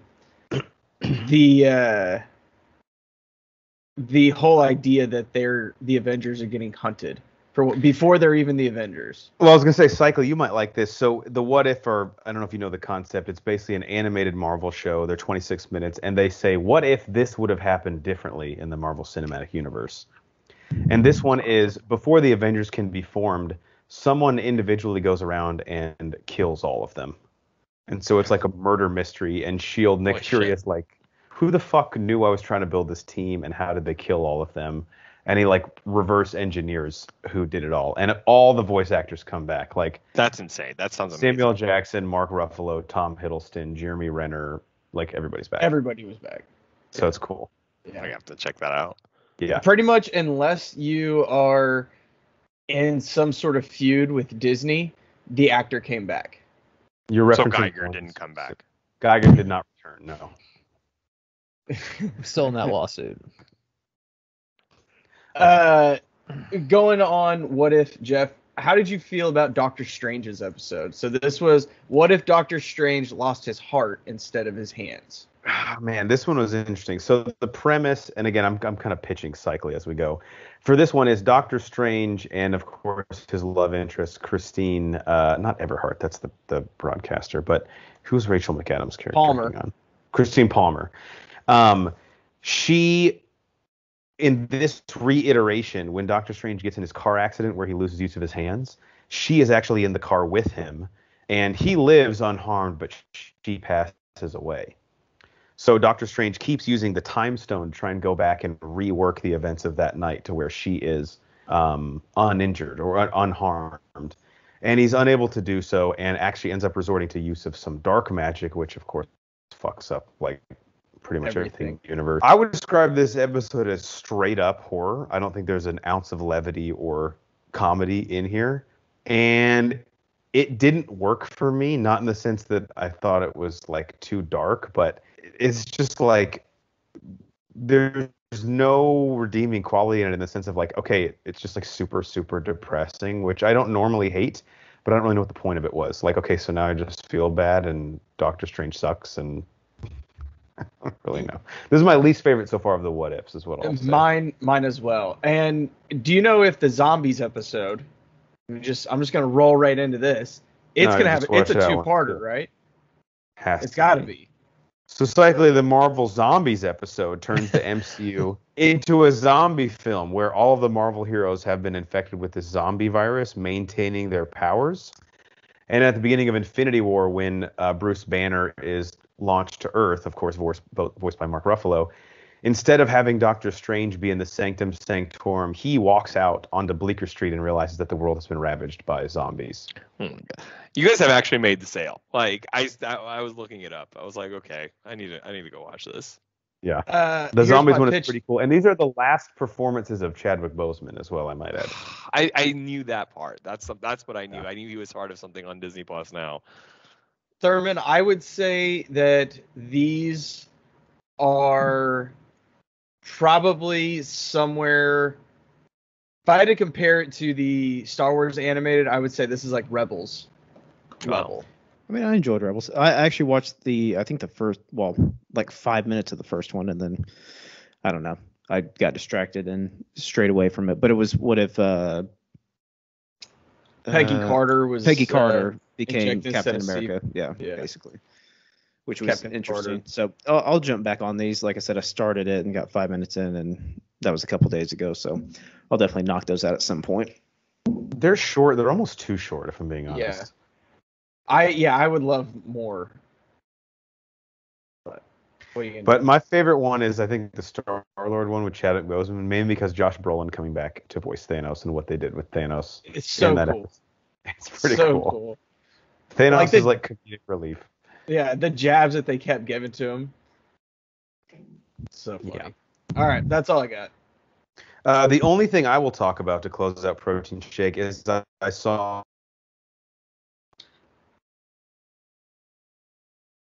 it. It's getting very good reviews. And, I'm an MCU stan, obviously, so take that with a grain of salt. But it's a nice, we haven't had an origin story, I feel like, in a while in the MCU. And this is good because it exists adjacent to the MCU. And then at the end, there's enough connective tissue that it like really is going to matter going forward.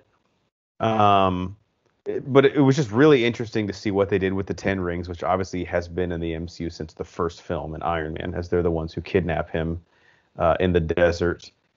Simu Liu is great as Shang-Chi. Incredible fight choreography. 2 awesome end credit scenes that really, really tie in big time to the MCU going forward, and enough laughs in there that I think are appropriately placed that it works. So I would probably put the Shang-Chi at, like, Banner always talks about there's probably 3 tiers of the MCU. There's a top, a middle, and a bottom. I would probably put it towards the bottom of that top tier.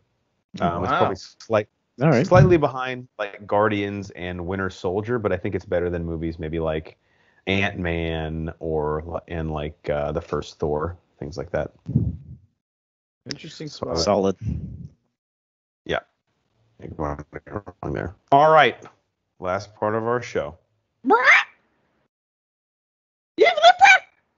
That bird signifies the question and answer segment of our show called Do You Even Lift Bra? And in the 5 years we've had this pod, guys, we've made a lot of memories, from cyclically committing acts of violence after seeing the actions of Kevin McAllister's uncle, which were borderline criminal, to me trying to tell Geiger, who's worked in the beer distribution business for a decade, that Shiner Light Blonde is different from Shiner Blonde. Well, tonight we wanted to take a look back and each pick one moment from the pod that stood out to us as super memorable. So the question we will ask tonight is, what is your favorite or one of your favorite moments from the 5 years of the podcast? Geiger, why don't we start with you? So this is really behind the curtain, but one time we actually had a Bro 4 Squad weekend where we all got together and we did movies, and then we did more movies, and then we went to a soccer game and drank and thought we could do one more movie. And Cycly was so high that he thought we were just watching the movie. Like, he didn't know we were doing the podcast. And it was Back to the Future. And if you listen to it now, like, it's a way different Back to the Future. We got rid of it. But literally, like, 45 minutes in, he was so high, he thought we were just watching a movie. And I'm like, dude, you got to say something. Like, you're on the pod. And he, like, didn't even know. Considering how much I like to talk. He was sitting right by me too, and the whole time his arms were just crossed, just like shaking his head, like, "Yep, this is a good movie. I remember this part." Like, are you gonna say anything? Oh God! Just enjoying the film. Banner, do we have that recording anywhere? I think we burned it. I don't think we have it anymore. Damn, I think we need to do some like B-sides of Bro 4 Squad, because there's a couple we've never released. We used to think we were good when we were all drunk, but if we're really hammered, only 2 people need to be on the podcast. When we have like all 5 of us hammered, like, it's not a It good doesn't idea. work at all. It's a shit show. I remember being at that soccer game, and I was like, we're all pretty fucked up. I'm like, let's do a commentary after Should be this. good. And It no one wasn't had to just wear with the all soccer game. It was also OU Texas. It was a Oh, yeah, it horrible was. day in an amazing That's way. right. It No, was OU Texas and the soccer game. I was like, I am in no state to do. Me and Banner any did of Pirates of these. the Caribbean and Toy Story. We called it an IPA breakfast, and we Yeah, started but drinking IPAs at like 9 But then that Toy Story ended up not being able to get used because we left an extra mic on, and so we Yeah. had to echo the entire Banner sounded like time. he was in another Oh. room the entire time. Yeah. It sounded terrible. these are things people at home want to know about, you know? Like, what's the nuts Literally, and Bro 4 bolts Squad weekend, I behind think we did 8 movies. I think we only published 2 of them. Yeah, I'm just going to roll in right here. That is one of my favorite moments, too, is the Home Alone movie commentary. And this was, like Geiger said, our first Bro 4 Squad weekend. And obviously I host most of the commentaries, but Matt was like, hey, I'm going to take some of the load. Let me host this. We get like 5 minutes into the movie. He still hasn't said what movie we're watching. And I think it was Horns goes, we should probably tell him what movie we're doing this commentary on. I think So we they can bought like watch with us. 90 beers, and that first night they were all gone. God, we need to do that again. Yeah. I don't know that I can Definitely. physically do that again. Doesn't matter. Just one weekend. Yeah, it's fine. You'll be able to do it. Yeah, come on, dude. It's the playoffs. No one's 100%. Banner, you do have a great setup in your, and I know you might have moved things around, but your upstairs was like perfect. It was, yeah. I did move things around. I have a kid now, so I think you had a I kid got- then. I got booted. Oh, no, I guess you didn't 5 years ago. That's right. Kid takes precedence. All right, Cycly, what is your or one of your favorite moments from the last 5 years? of Okay, the pod? I'll give my favorite moment, but I'm going to mention another. Just it's not going to be long. My favorite moment is, I think, when I first kind of joined you guys, was heavily more on the commentaries, just on movies that, you know, me and Banner and Hornacek, we always talked about, and I got brought in. And I think it was Rogue One. Yeah. That I think was the first time we all were involved, that I got to be with the entire group. And I don't know, from the get-go, it was just we were all on it. Like, it was fantastic. And the Empire one of our Golf The scramble. the Empire Golf Scramble weekend is is just to me because it was symbolic for me multiple ways because it was like it wasn't my first review but it was just like I don't know, it was just like okay, this is like we're all doing it, and then it was just like we just went and like 20 minutes without even talking about the movie. We're just like hole by hole what the Emperor would be saying, like what all these things, and Geiger's going off. And it was so fun. Like that's one of my favorite commentaries just in general. The great commentaries we've done. Talking about the Emperor like wanting gimmies. Like he's like, you're really going to make hot this? Like, yes, that's like uphill. Like you. This is bullshit. I'm not long, but straight off the tee. It was a good short game. Early on, it was so good. But an honorable mention is definitely the Mighty Ducks commentaries with Banner just getting angry at. I just don't understand. This living situation of the Mighty Ducks at the preparatory school. Just fierce. Well, anger. some of them were there, some of them were at home. I got confused. An hour in, Banner goes, "Are these fucking dorms on campus?" I'm like, who cares? Like, why does that matter? Getting hung up in the minutia. Yeah, I think this podcast is always was best with Star Wars. Yeah, the second Mighty Ducks was great too because that's when the Hans Jans debate came in. Wait, who is it? Hans? I still don't know. Yeah, I think it's Hans in the first one. I never did figure it out. That's good. All right, Nate, how about you?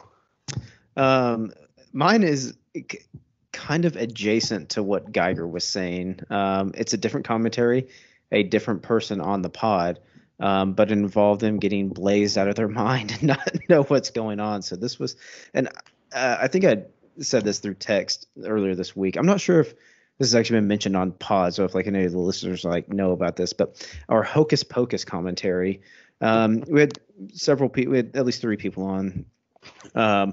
But at some point, and I have a picture on my phone somewhere, this Banner is just blazed out of his mind, and he just has this happy look on his face, but he's just not saying anything. A shit-eating grin, you should say. Shit-eating grin. Almost looks like his screen is frozen on Skype. But at the end of the day, long story short, he forgot he was on a pod. He thought he was just listening to a pre-recorded pod and was just enjoying listening to the other people talk on it. Cycly thought he was just watching the movie. Banner thought he was listening to someone review a pod. And he was like, just enjoy. Oh yeah, okay, good point. I like that. Okay, cool. And then we finally just had to like kick him in the ass at some point and like get him back on to where he would say something. But it was hilarious, and like seeing that transpire through the whole Hocus Pocus commentary was great. I was enjoying the movie. The commentary was fantastic, and at some point I just forgot that I was on the commentary, and I think you guys text me like, is your screen frozen? And that's when I was like, man, this is a really good oh shit, I'm on this commentary. You don't have to defend yourself. It happens to the best of us. Sometimes the movie's just good. You just want to watch. It was me. I think it was me, Derek Fisher, and Nate were all at Nate's house, and I remember looking at Brian, he was just so happy, like he was just perpetually smiling, and we had asked him a few questions like, hey Brian, like trying to get him back engaged, what do you think about this? And he almost had this face like, it's so cool that they say my name on this one. We're like, no, you're actually on it. Yeah, this was like the kid who's athlete. That's a good one. That was a great one. Mine, I think the recurring theme here is that Banner is involved in all these, but mine has to be on one of our movie month bro-offs where we take like 2 months at the box office throughout the history of films. It could be like April of 2006 versus like May of 2012, and we compare the top 3 movies against each other to see which month was better. I'm not sure which month specifically, but one of the movies in question was Shanghai Nights. And we were all kind of shitting on it, Geiger and I specifically. And Banner comes in just saying, like, don't you fucking say a bad word about Shanghai Nights. That was like the beginning of Owen Wilson's comedic career. And he goes off on this really well articulated diatribe, like defending the movie. And then he realizes towards the end that he was actually thinking of the movie Shanghai Noon, which Shanghai Nights is the sequel to. And then he said, you know what? Actually, I was thinking of Shanghai Noon. So I take back everything I said. Shanghai Nights fucking sucks. It was one of the most eloquently put together speeches I've ever seen. And if you were a Shanghai Noon fan, it might even bring you to tears. Yeah, just But then- incorrectly delivered, unfortunately. And when he realized it's Shanghai Nights, he's like, oh, I'm not going to die on the Shanghai Nights hill. No, I fucked look, up. I have there's a point where I can't fall on that sword, and Shanghai Nights is somewhere around that. Yeah. All right, that will do it for episode 160. Before we let the people go, Geiger, any last thoughts to leave the people with? But we need to have Brian Banner shirts, and on the back it says "Trust the Science." I just thought of that a That's couple really hours good. before I pod. like that. That's perfect. I love it. It's got to have his face on it. Yeah, everything has to have his face. Cycly, how about you? I really need to pee. That's my last thought. That's beautiful. Is that Leviticus? It is actually 3:12. 3:16. Damn Oh, it! So damn it. wow. Wow, that's kind of What crazy. the fuck? We're just reading different versions. You have the King James, Yeah, obviously. yeah, yours is Yeah. a little bit more wordy, so it Yeah. drags out. Yeah, That just That was shows you impressive. after 5 years, we've been doing this together too long. yeah, To quote the same fake passage of the pod. yeah. Nate Thurman, the American hero, how about you? What do you leave the people with? Episode 160 and our 5-year anniversary. Yeah, here's to five more years, and Todd, the painting was a gift. I'm taking it with me. What a great fucking reference. Boehner, how about you? I'll pop out at the right moment. Don't pop out. I'm just gonna say thank all of you guys, the fans, and my fellow bros. It has been a fantastic 5 years, and can't wait to keep doing it for another, probably like 3 years, and then I'll probably be burnt out at that point. If I'm gonna be honest with you.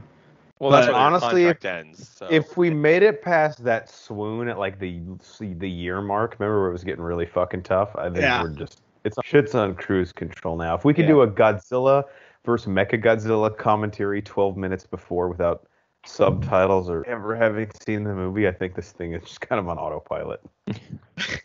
Look, when you're good, you're good. And then please make sure everybody pull over for emergency vehicles. You don't know who's in the back of that ambulance or where that fire truck's going. Could be your house. Just saying. Beautiful. I mean, I guess, yeah. Is that a threat? What the Yeah, fuck? that sounded like a threat. No, it's a promise, Cycly. Oh, Oh, shit. Worse. Jesus Christ. All right, for the enforcer, Matt Geiger, for the legal counsel, Ronnie Cycly, the American hero, Nate Thurman, the mad scientist, Brian Banner, I'm the mayor, Jeff Hornacek, and we are the Bro Force Squad podcast. Thank you guys for 5 great years. We'll see you for another 100 years till we all die out, and then this is dug up in a time capsule somewhere, and people say, what the fuck was wrong with the human race? Not the climate change shit, but this is the issue. We're just a bunch of bros drinking beer and talking movies, and we appreciate all your guys' support. Follow us on Twitter at Bro4Squad. Subscribe to us on YouTube, Apple Podcasts, Spotify, anywhere you find your podcast.